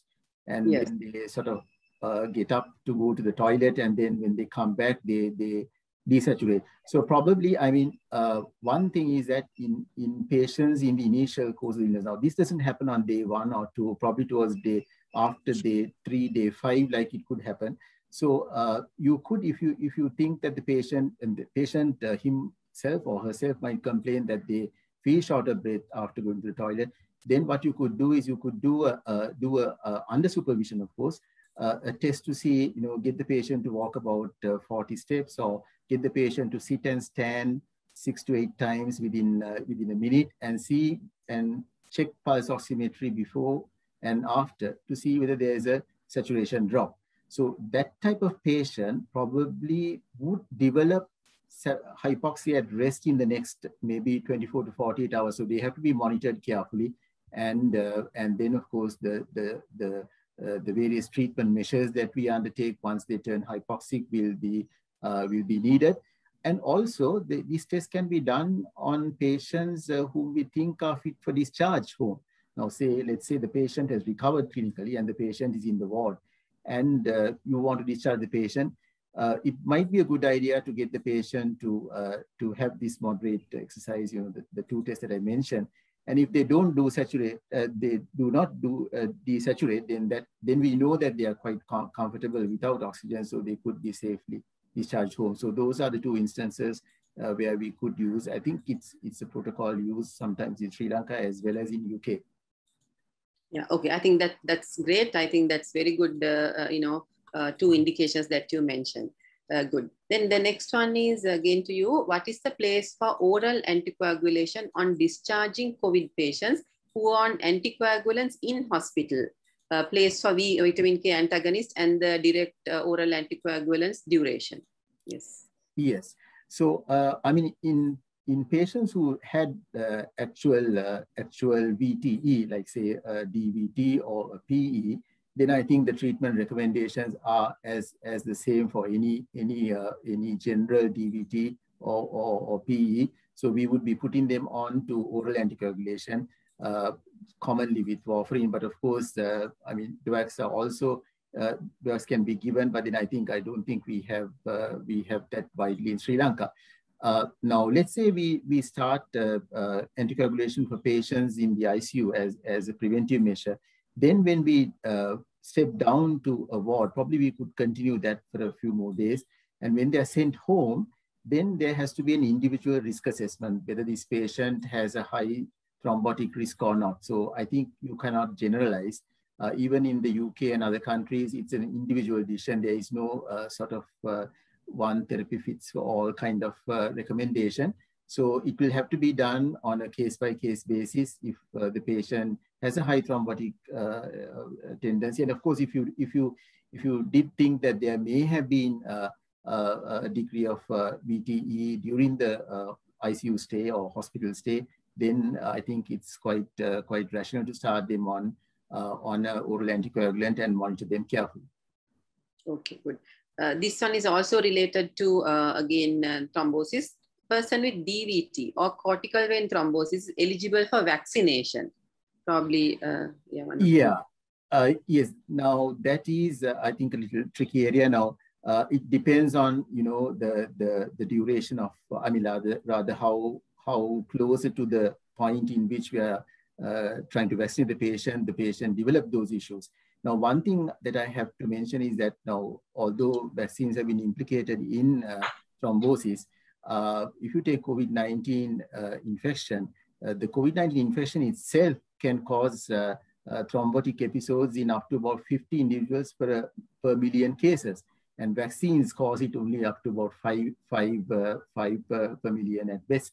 So I think the risk of COVID-19 causing thrombosis is much higher than a vaccine causing it. But of course, if a patient has had a thrombotic episode, that has to be monitored carefully. It may have been due to COVID as well in this present context. So that has to be assessed and individually assessed by the medical practitioner and decided on. I think Neelika might be able to elaborate further. Neelika, you want to comment on that question, please? No, actually, as he said, the thrombosis from COVID is much higher than that following a vaccination. So whether people having thrombosis are more prone to vaccination is a different question. So this the thrombosis has been reported with adenovirus vaccines such as AstraZeneca and Johnson. So if there is a doubt, maybe you can give a different vaccine such as the Sinopharm. Yeah, and maybe a person with who has had DVT or cortical vein thrombosis perhaps might be on anticoagulants for some time. So maybe they would be protected even in the case a vaccine which can give rise to that also is given probably. Then can individual check for antibodies after vaccination? Can an individual check for antibodies after vaccination? If so, how long should it be tested? I think Neelika can answer that question. Yes. Yes, so individuals do develop antibodies about 14 days after a vaccination, depending on the vaccine. So following the mRNA vaccines, the vector vaccines, individuals do develop antibodies 14 days after. But for inactivated vaccines like Sinopharm, it is after actually the second dose, as I showed. So if people want to test antibodies, there are places that test it, they can do it. But as I mentioned, just the presence of antibodies don't show anything. It's the neutralizing antibodies that matter, not just the presence of any antibody. It's the proportion of neutralizing antibodies that are associated with protection. Okay, yes, good. The next one is on vaccinating children. So the question is efficacy and safety of COVID vaccines in children from studies so far. And if we are planning to give it in Sri Lanka, what are the vaccines being considered? I wonder whether you want.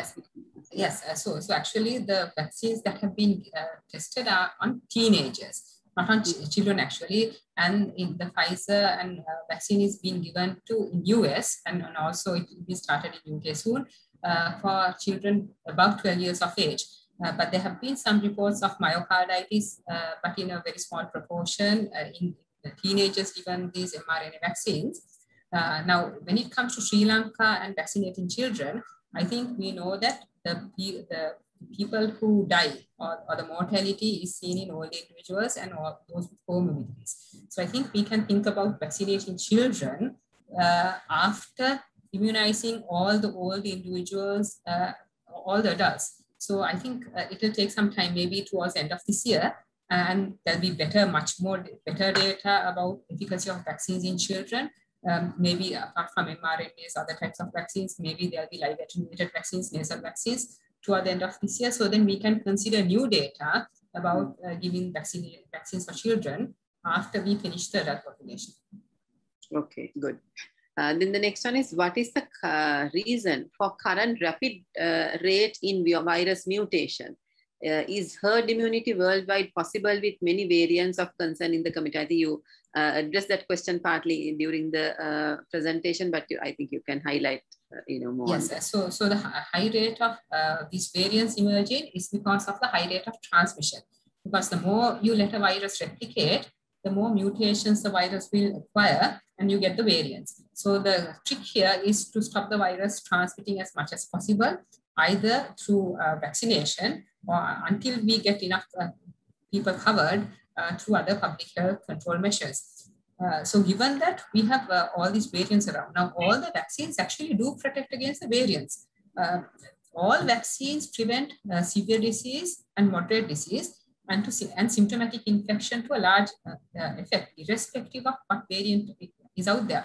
So when the WHO was evaluating these vaccines, the endpoints were to prevent severe disease, death, and also symptomatic infection. So irrespective of the variants, all vaccines prevent these complications and severe disease. So even after, let's say, we don't completely get rid of the variants, or everybody who is vaccinated would, if they're infected with whatever variant, they will only develop mild illness in the form of sore throat or something like that, which we usually get at least once or twice a year for some virus, or asymptomatic infection. So if that is the case, I don't see any problem with that. Okay, good. This is again regarding immunity. So in due course, tell us how long the immunity is going to last, and does vaccination have to be repeated much later to last? And that's from Professor Arjun Alivihari asking that question. Yes. So it's an important question, you know, whether we need to keep on giving boosters. Yes, I think, so I think this answer is connected to the previous answer. So if I can just to talk about the previous answer about herd immunity and things, now if we take something like influenza. Now, if I ask, for instance, you, how many times you have got influenza in your life by now, you would not be able to give an answer because you don't know. But of course, we know that you have had several infections or incidences of influenza, maybe 5, maybe 10, we have no idea. So that is because after you had influenza as a child or whatever, and you after you get certain immunity influenza, although as an immunocompetent person, when you get repeated influenza infections, you don't develop severe disease. But we know that influenza kills. So if you take the influenza vaccine, the influenza virus changes so much every year. So at the end of each year, you give flu shots or these influenza vaccines to susceptible people in of course, Western countries where in the winter, you get a high morbidity and mortality associated with influenza. In countries such as ours, we don't give it that much because we don't see this, we do see seasonal influenza infection, but the morbidity and mortality due to influenza in Sri Lanka is not as great as the Western countries. So once everybody becomes immune to COVID through vaccination, people will possibly get repeated infections with COVID. So for instance, I might get infected in December, maybe again next year. And as an immunocompetent person, because I've been vaccinated, I might develop asymptomatic or mild COVID, which is fine. But maybe you do need boosters for certain susceptible individuals, like old individuals or those with comorbidities, like we are doing for influenza. So that is a possibility. Okay, right. Thank you. I think that's clear. Yeah. So is it all, then the other one is it all right to get 2 doses of a vaccine from 2 different vaccine types? I think this is again another recurring question that we are having, because we have so there are several questions about that. So I'll cover all that. So these mix and match vaccines have been carried out. The trial data is available for AstraZeneca with Pfizer and Moderna. Either AstraZeneca first dose with Moderna and Pfizer as a second dose, or the Pfizer first dose with AstraZeneca and whatever second dose. And the trial data show that the immunogenicity and the efficacy is the same, but the reactogenicity is more with mix and match. So for instance, we know that when we got the Covishield vaccine, we didn't feel very great, but with the second dose, it was okay. So it's like having another first dose of another vaccine, so the reactogenicity. But the efficacy and everything else was the same. So the data is there for AstraZeneca, Pfizer, and Moderna. Now, about Sputnik and AstraZeneca, Sputnik, the first dose and even the second dose is adenovirus vector. So theoretically, there should be no issue in mixing and matching the Covishield and the Sputnik vaccine. But of course, there is no data. I know that there have been several clinical trials conducted in several countries. So hopefully the data will be out soon. And we know that we have a proportion of individuals in Sri Lanka who have had one dose of Covishield and awaiting the second. So we either quickly get that data from the countries which did it and give it to our individuals, or we have to do a quick trial ourselves, because there is no data to find out the efficacy of Covishield and Sputnik mix and match. And when you look at inactivated vaccines, again, there is no data about mixing and matching the adenoviral vectors with the inactivated vaccines and so on. Theoretically, it should be okay. And we know that people unknowingly, whether they should do it or not, people who had the Covishield vaccine did go and get the Sinopharm vaccine in Sri Lanka. There are some individuals who did it, but we don't know what sort of immunity it caused because nobody has studied that. But without data, it is difficult to comment about the side effects or the efficacy. Yeah, so the next question is about harm combining two vaccine types. So again, the evidence is not there. That's what yes, yeah. But theoretically, do you think there can be any harm in combining, let's say, AstraZeneca followed by mRNA vaccine or? So we know that AstraZeneca followed by mRNA vaccine, the data is out there. So it is completely safe as far as AstraZeneca and mRNA or AstraZeneca. But theoretically, there should actually be no harm, a Sputnik vaccine following the AstraZeneca vaccine, or even an inactivated vaccine like Sinopharm following the AstraZeneca vaccine. Theoretically, there should be no harm. Okay, good, yes. Then what are the vaccines suitable for people above 60 years? That's the next question. Yes, so all the mRNA and the adenoviral vectors have been trialed in people over 60. The Sinopharm has been trialed in people over 60. And all these vaccines have shown to be safe in people over 60 years of age. The Sputnik vaccine didn't have enough safety data, or there's a label saying caution, but again, the caution is because there is inadequate data about the efficacy, but there is no issue again in giving any of these vaccines to individuals over 60 years of age, and that age group should be the target age group, the priority age group. Yes. Next one is again on subgroup on women who are exclusively breastfeeding mothers. So whether there is a vaccine particularly recommended for that group. Yeah, so we have the mRNA vaccines, all the adenoviral vector vaccines, which is the AstraZeneca, Sputnik, and Johnson & Johnson. Those are replicant deficient viruses. In other words, they won't replicate inside your body. So there is no way that the virus can replicate and be transmitted through breast milk to the baby. And of course, the Sinopharm vaccines, which are inactivated vaccines. So the inactivated vaccines are safe, and the AstraZeneca vaccine, of course, again, there is data and recommendations to go ahead. And there are trials with mRNA vaccines, but these vaccines have been used all over the world, again, in exclusively breastfeeding mothers. There is not shown to be any issue. Okay, good. The next one actually is again on mixing and mixing vaccines. I think you have already answered that question. Will heterologous prime and boost give more protection for emerging variants? Yes. So this prime and boost regime is shown to be more effective than homologous boost. So if you take the AstraZeneca vaccine, the first and second doses are similar.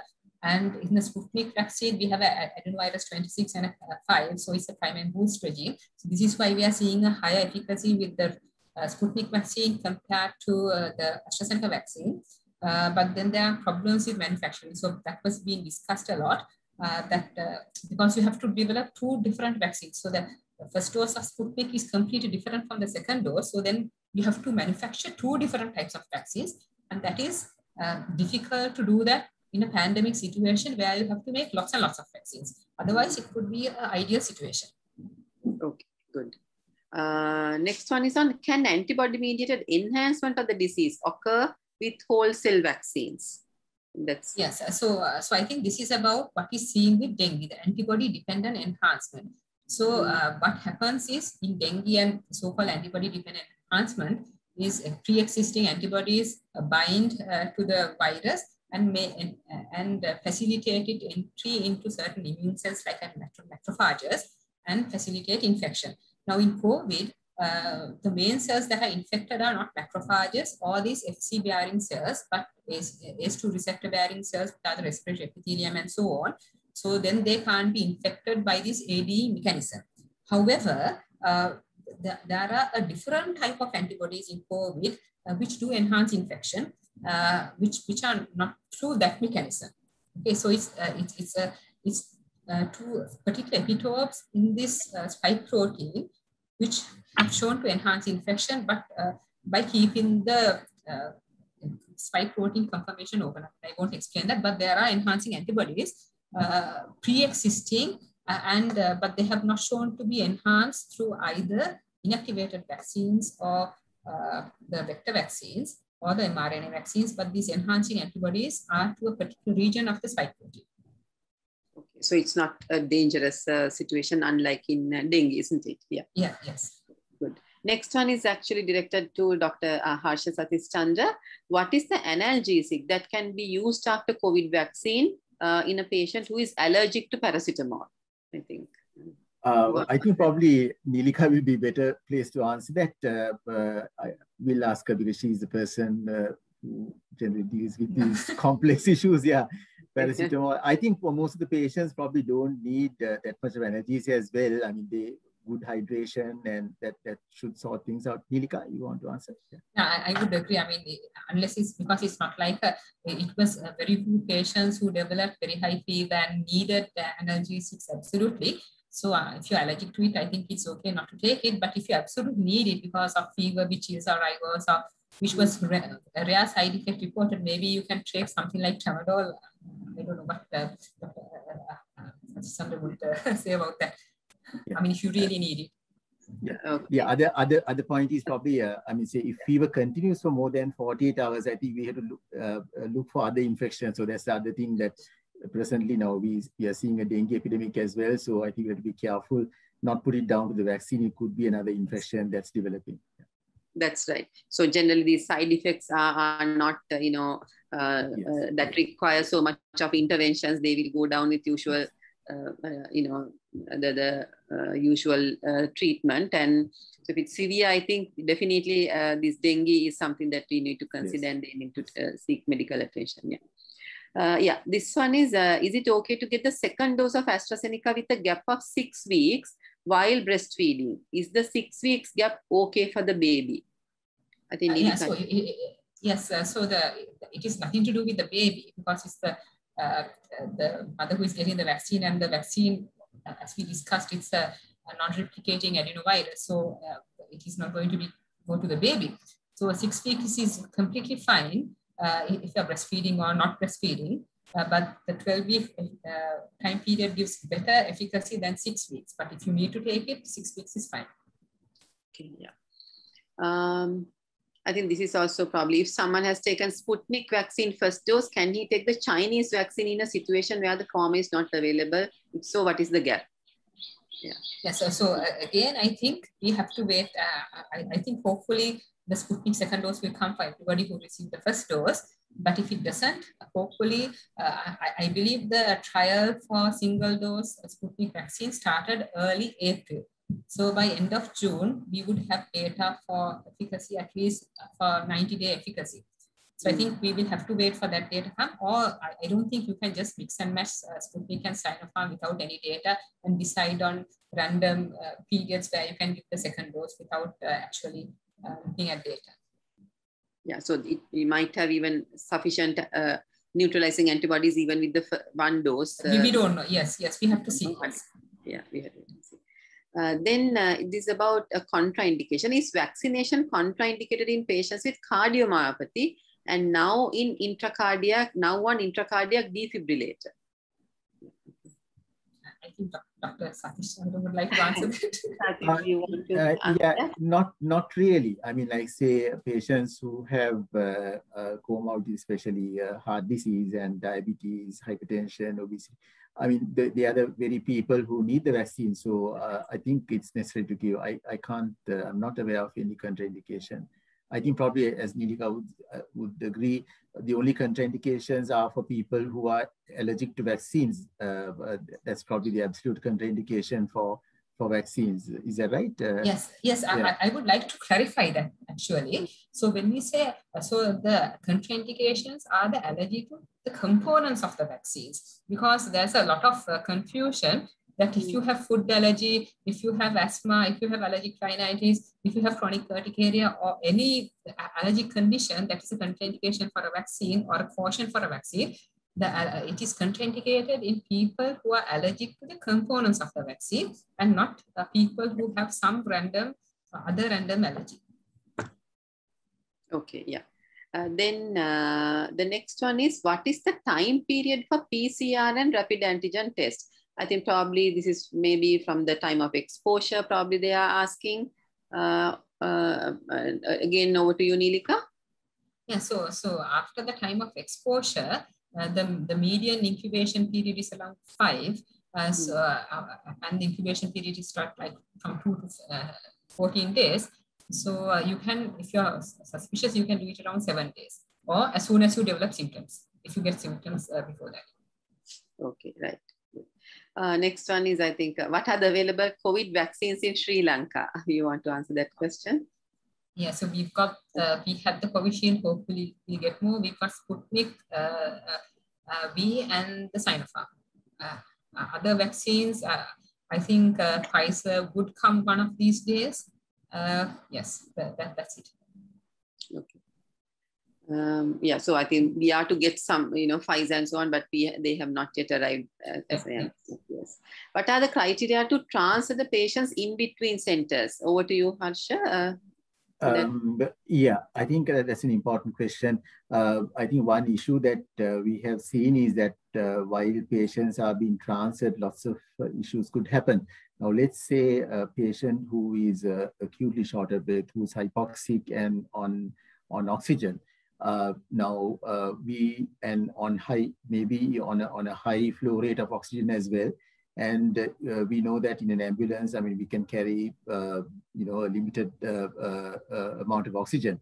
So if we anticipate that the transfer is going to take 4 hours or so, then probably, I mean, we would have to equip that ambulance with the necessary, we'll have to make a calculation and see how much of oxygen is needed. And let's say, I mean, if the oxygen is going to run out in 2 hours while on transfer, that could be catastrophic. So that is something that we have to decide on. And I think the most important thing is the patient should be accompanied by a doctor. And I mean, say, if you take an intubated patient, I mean, the system, the circuits are sealed, so the risk of aerosol generation is quite low. So a person wearing a full PPE, staying in the compartment with the patient should be quite all right. Of course, if the patient is on NIV, there is a risk, but then I think it's important that the doctor accompanies the patient. And of course, it has to be a pre-arranged transfer. The receiving center should know in advance that the patient is going to come so that they can make arrangements. I mean, there are some other minor details as well, which have been dealt by Ministry of Health circulars as well. So I think we should refer to them.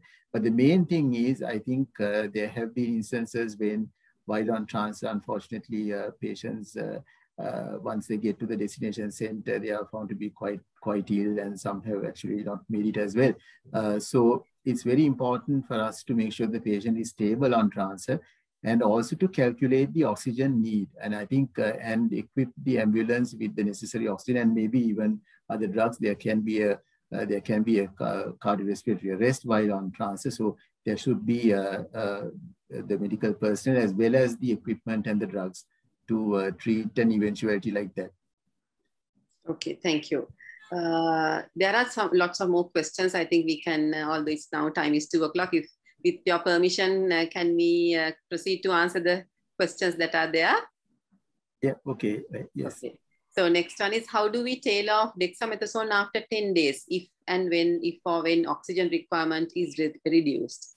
I mean, we do give dexamethasone for 10 days, and then after that, it will be a decision based on the patient's clinical improvement, and also based on the lung pathology as well. So sometimes X-rays or CT scans, or say in a severely ill patient who has had, I think I refer to this, an organizing pneumonia kind of thing in the 2nd or the 3rd week. Now that patient would need oral prednisolone as a follow-up course, so that will be continued for some time. with the regular clinic follow-up as well. So, and pulmonary rehabilitation, of course. So, but in a patient who has recovered very well, I think the standard steroid dose is for that period. So we should be able to discontinue after that. Okay, yeah, good. Then again, another question on admission criteria. Probably. Yes. Yeah, I mean, once a patient tests positive, either through PCR or through antigen, then the lab would inform the epidemiology unit, and then of course through the PHI, through the PHI, the patient will be informed. The patient also has a responsibility to inform the PHI of the area. And then, I mean, Sri Lanka still adopts a policy of isolating these patients at centers at various levels. There are intermediate centers, then what we call category 2 hospitals, and then also specialized centers. So depending on the patient's severity of illness at the time of diagnosis, the patient would be transferred out. There is a pilot project going on, I think, in the Kalutara district, where patients who are at home until they have been transferred out, until there are vacancies in other hospitals, until they're transferred out, they are monitored at home. So that is, in those patients, probably an important thing would be, now these patients are monitored, so there will be field medical teams, PHIs, MOH monitoring them. So if they do develop desaturation, then these patients have to be transferred out. Then any patient who presents to a hospital at whatever level will be investigated for shortness of breath. And of course, once they are found to be positive, then they are treated, given the appropriate treatment according to the guidelines. And I think we find that although there are many sentinel center, what we call sentinel hospitals dealing with COVID now, actually those have become treatment centers as well, because there is a large number occupying COVID centers. So they are being treated at those places. So admission, I mean, I think probably what they mean by admission, what is meant by the admission criteria, I mean, any patient who is positive at the moment is admitted to a facility, and the patient is monitored, and especially the patient has been monitored for development of hypoxia, which generally happens after day 5 of the initial onset of symptoms. But of course, the patient may have had the PCR a little later, maybe on day 3 or 4. So it could follow in the next couple of days, the patient may desaturate. So that's important for monitoring. Okay, thank you. I think that's clear. That's good. The next question is directed to Neelika. Can you comment on the thrombocytopenic thrombosis with AstraZeneca vaccine, especially in the young? So actually this vaccine-induced thrombotic thrombocytopenia, VIIT, and it calls different names, is seen following the adenovirus vector vaccines like AstraZeneca and also the Johnson & Johnson. And it is shown to occur in younger people in most of the time, but also has been reported in older people as well, and is shown to occur because of antibodies to the platelet activate PF4, platelet factor 4, PF4. The mechanisms why this happens, nobody knows, whether it's because of the adenovirus vector, whether there is some differences in the spike protein or genetic factors. But it is mainly seen after the first dose. The incidence after the second dose is very, very less. So with the first dose, it varies from 1 in 150,000 to 1 in 250,000. And after the second dose, the incidence is from 1 in 1 million.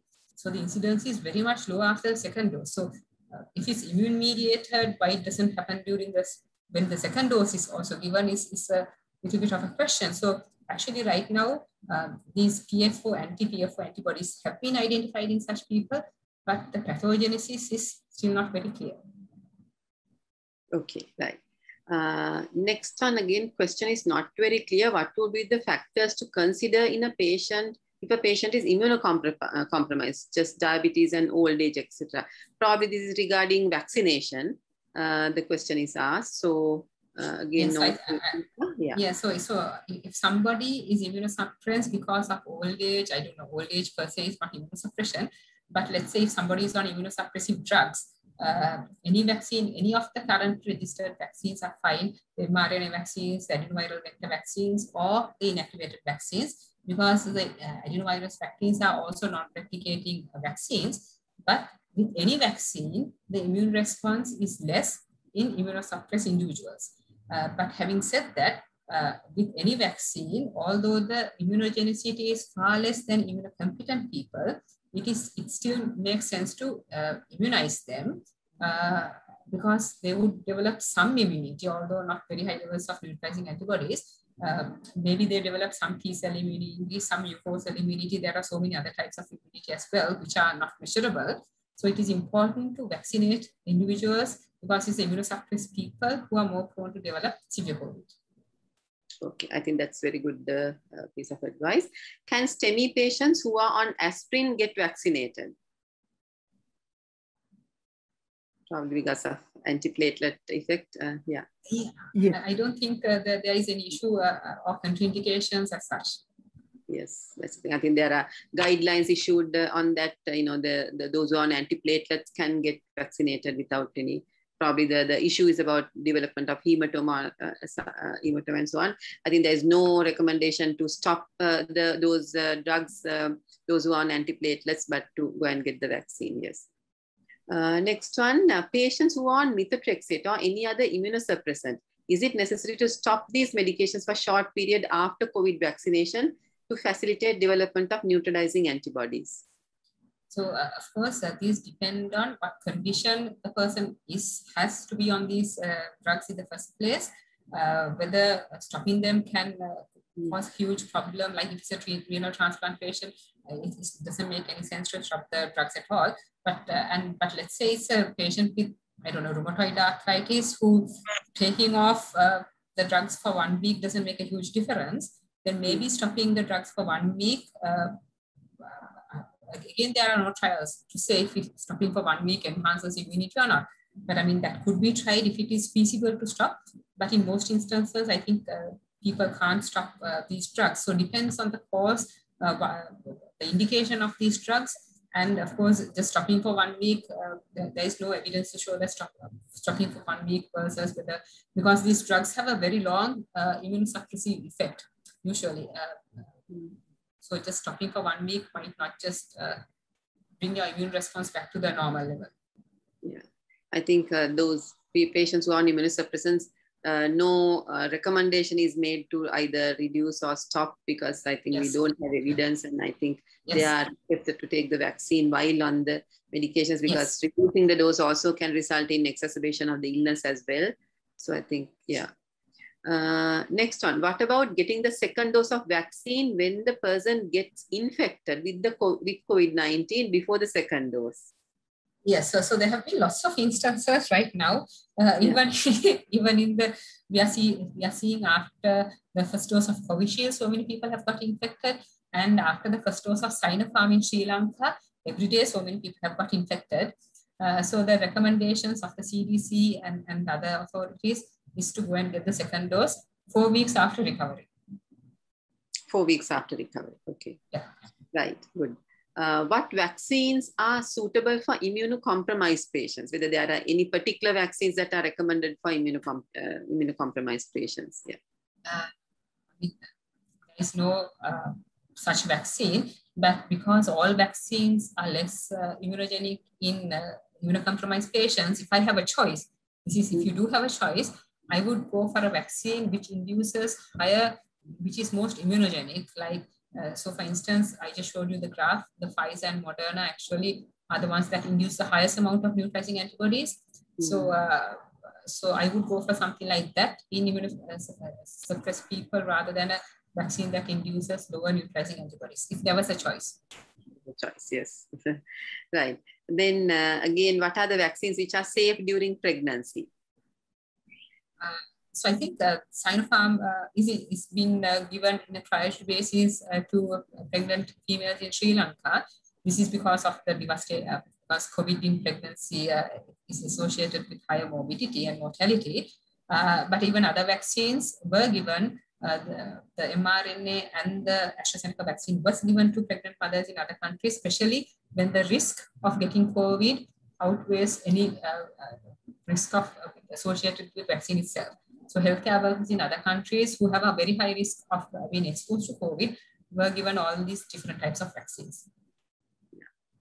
Next one is again related to pregnancy. Is there a time duration to getting pregnant after taking the second dose of AstraZeneca? And you can get pregnant the next day. There is no issue. Yeah. Okay.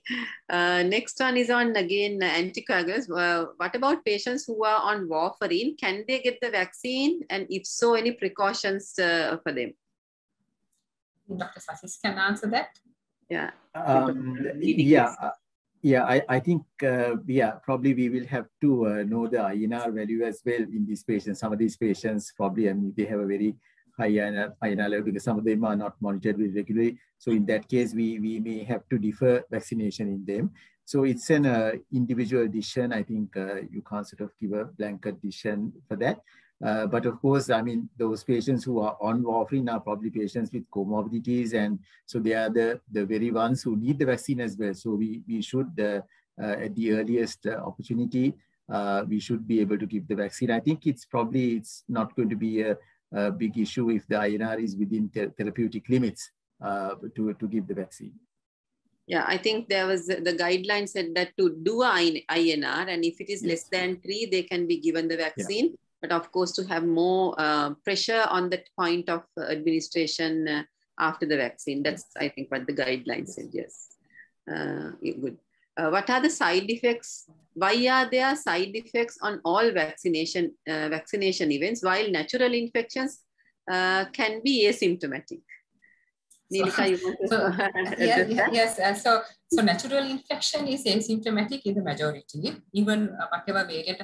I don't know, the proportion of asymptomatic individuals could fall with certain variants. And even with vaccination, there are enough people who had no side effects at all. And a little bit of aches and pains here and there. The thing is, like, if we think about asymptomatic infection, some days we might feel a little bit of aches and pains, and we might not think that we got infected at all. So whereas after vaccine, you're actively thinking, am I feeling okay, and things. So that is also one difference. I think the majority of people who got vaccines did not develop much symptoms at all. I know some people did.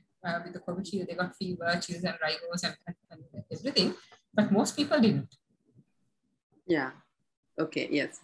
So it was, there's wide variation in the symptoms, even with the vaccine, similar to, I think, COVID. Yes. Yeah.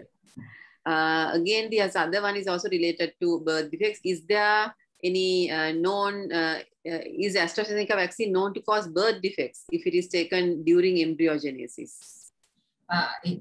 There are no such birth defects recorded. And actually, as mentioned, this is a non-replicating virus. So because it's a non-replicating virus, it is not possible for it to cross the placenta and go and infect the fetus and cause birth defects.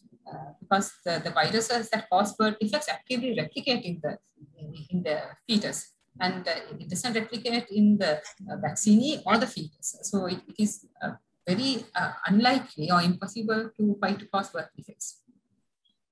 Okay, good. Next is, with current evidence, is Sinopharm vaccine superior to AstraZeneca? And if so, in what ways, considering the side effect profile? So it is difficult to say what is superior and what is not. It's difficult to do direct comparisons of vaccines because, as I said, when these clinical trials were done, the efficacy rates depended on the prevalence of SARS-CoV-2 during that time period, and also the variant that was circulating, and what was actually measured.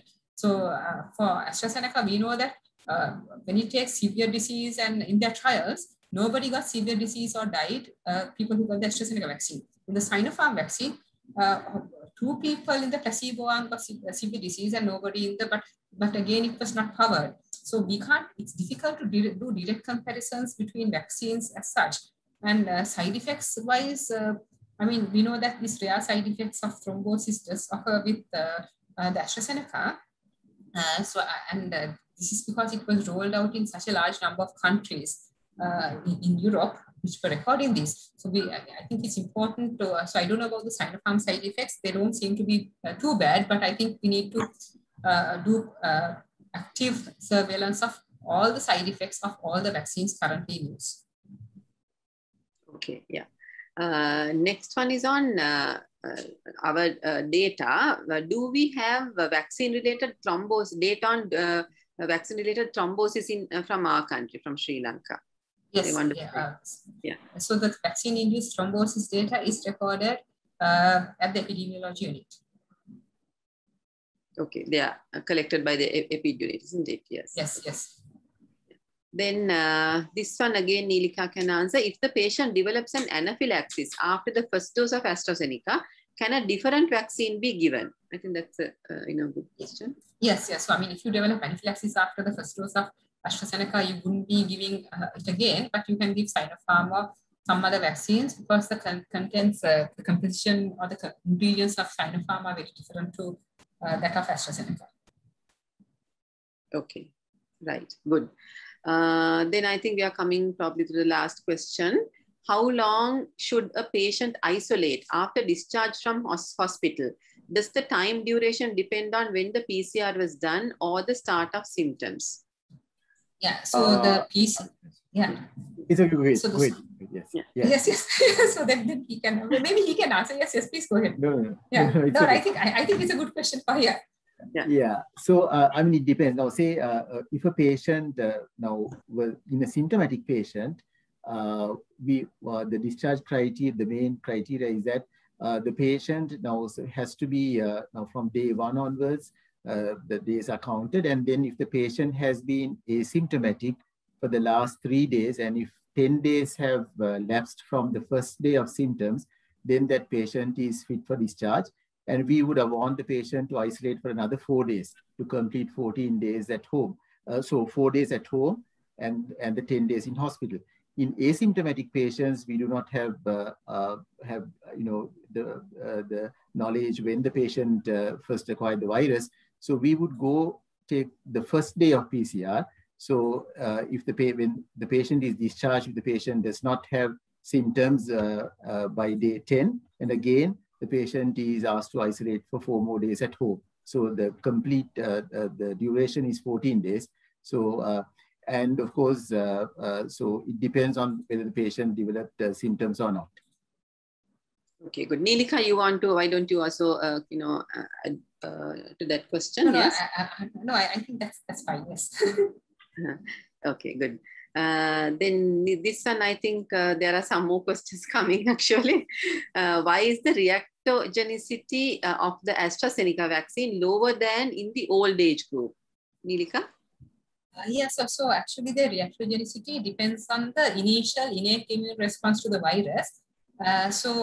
We know that, and there's a huge individual variation. So studies have not shown that people who develop a better reactogenicity or react more to the vaccine develop a better immune response in young individuals. It's just that younger people tend to recognize these so-called danger signals better and react in an aggressive manner, possibly. Okay, right, good. I think this is another question that we probably Neelika can, that's the last one, I think, as of now. What is the analgesic analgesic that can be given to a person who is allergic to paracetamol after vaccination? I think we took that. We took that question, yes. Yeah. Okay. So I think that's it. So we have spent another 20 more minutes in answering questions. I think we had a long list of questions, and I'm happy that both of you agreed to stay on to answer all the questions. I think we had a very successful program where I noted that there were over 270 participants in Zoom forum, I think, and there were a lot more over the SLMA Facebook page as well. And it is my pleasure to thank both Professor Neelika Malavige and Dr. Harsha Sathischandra for doing excellent presentations, doing more than justice to both your topics, and also answering all the questions that were sent sent, by the participants. We had a lot of questions. I think both of you were able to address all their concerns and doubts satisfactorily. So I think they would be quite happy about that. And I wish to thank the SLMA as well as the Secretary of the Medicinal Drugs Committee, Professor Pradeepa Jayawardena, who did the groundwork behind the scenes to make this therapeutic update possible, and also the SLMA IT committee coordinator Vihanga, who helped with the IT. Thank you very much. Okay, thank you. Thank you very much, Priyadarshini. Thank you, Neelika, as well. Thank you.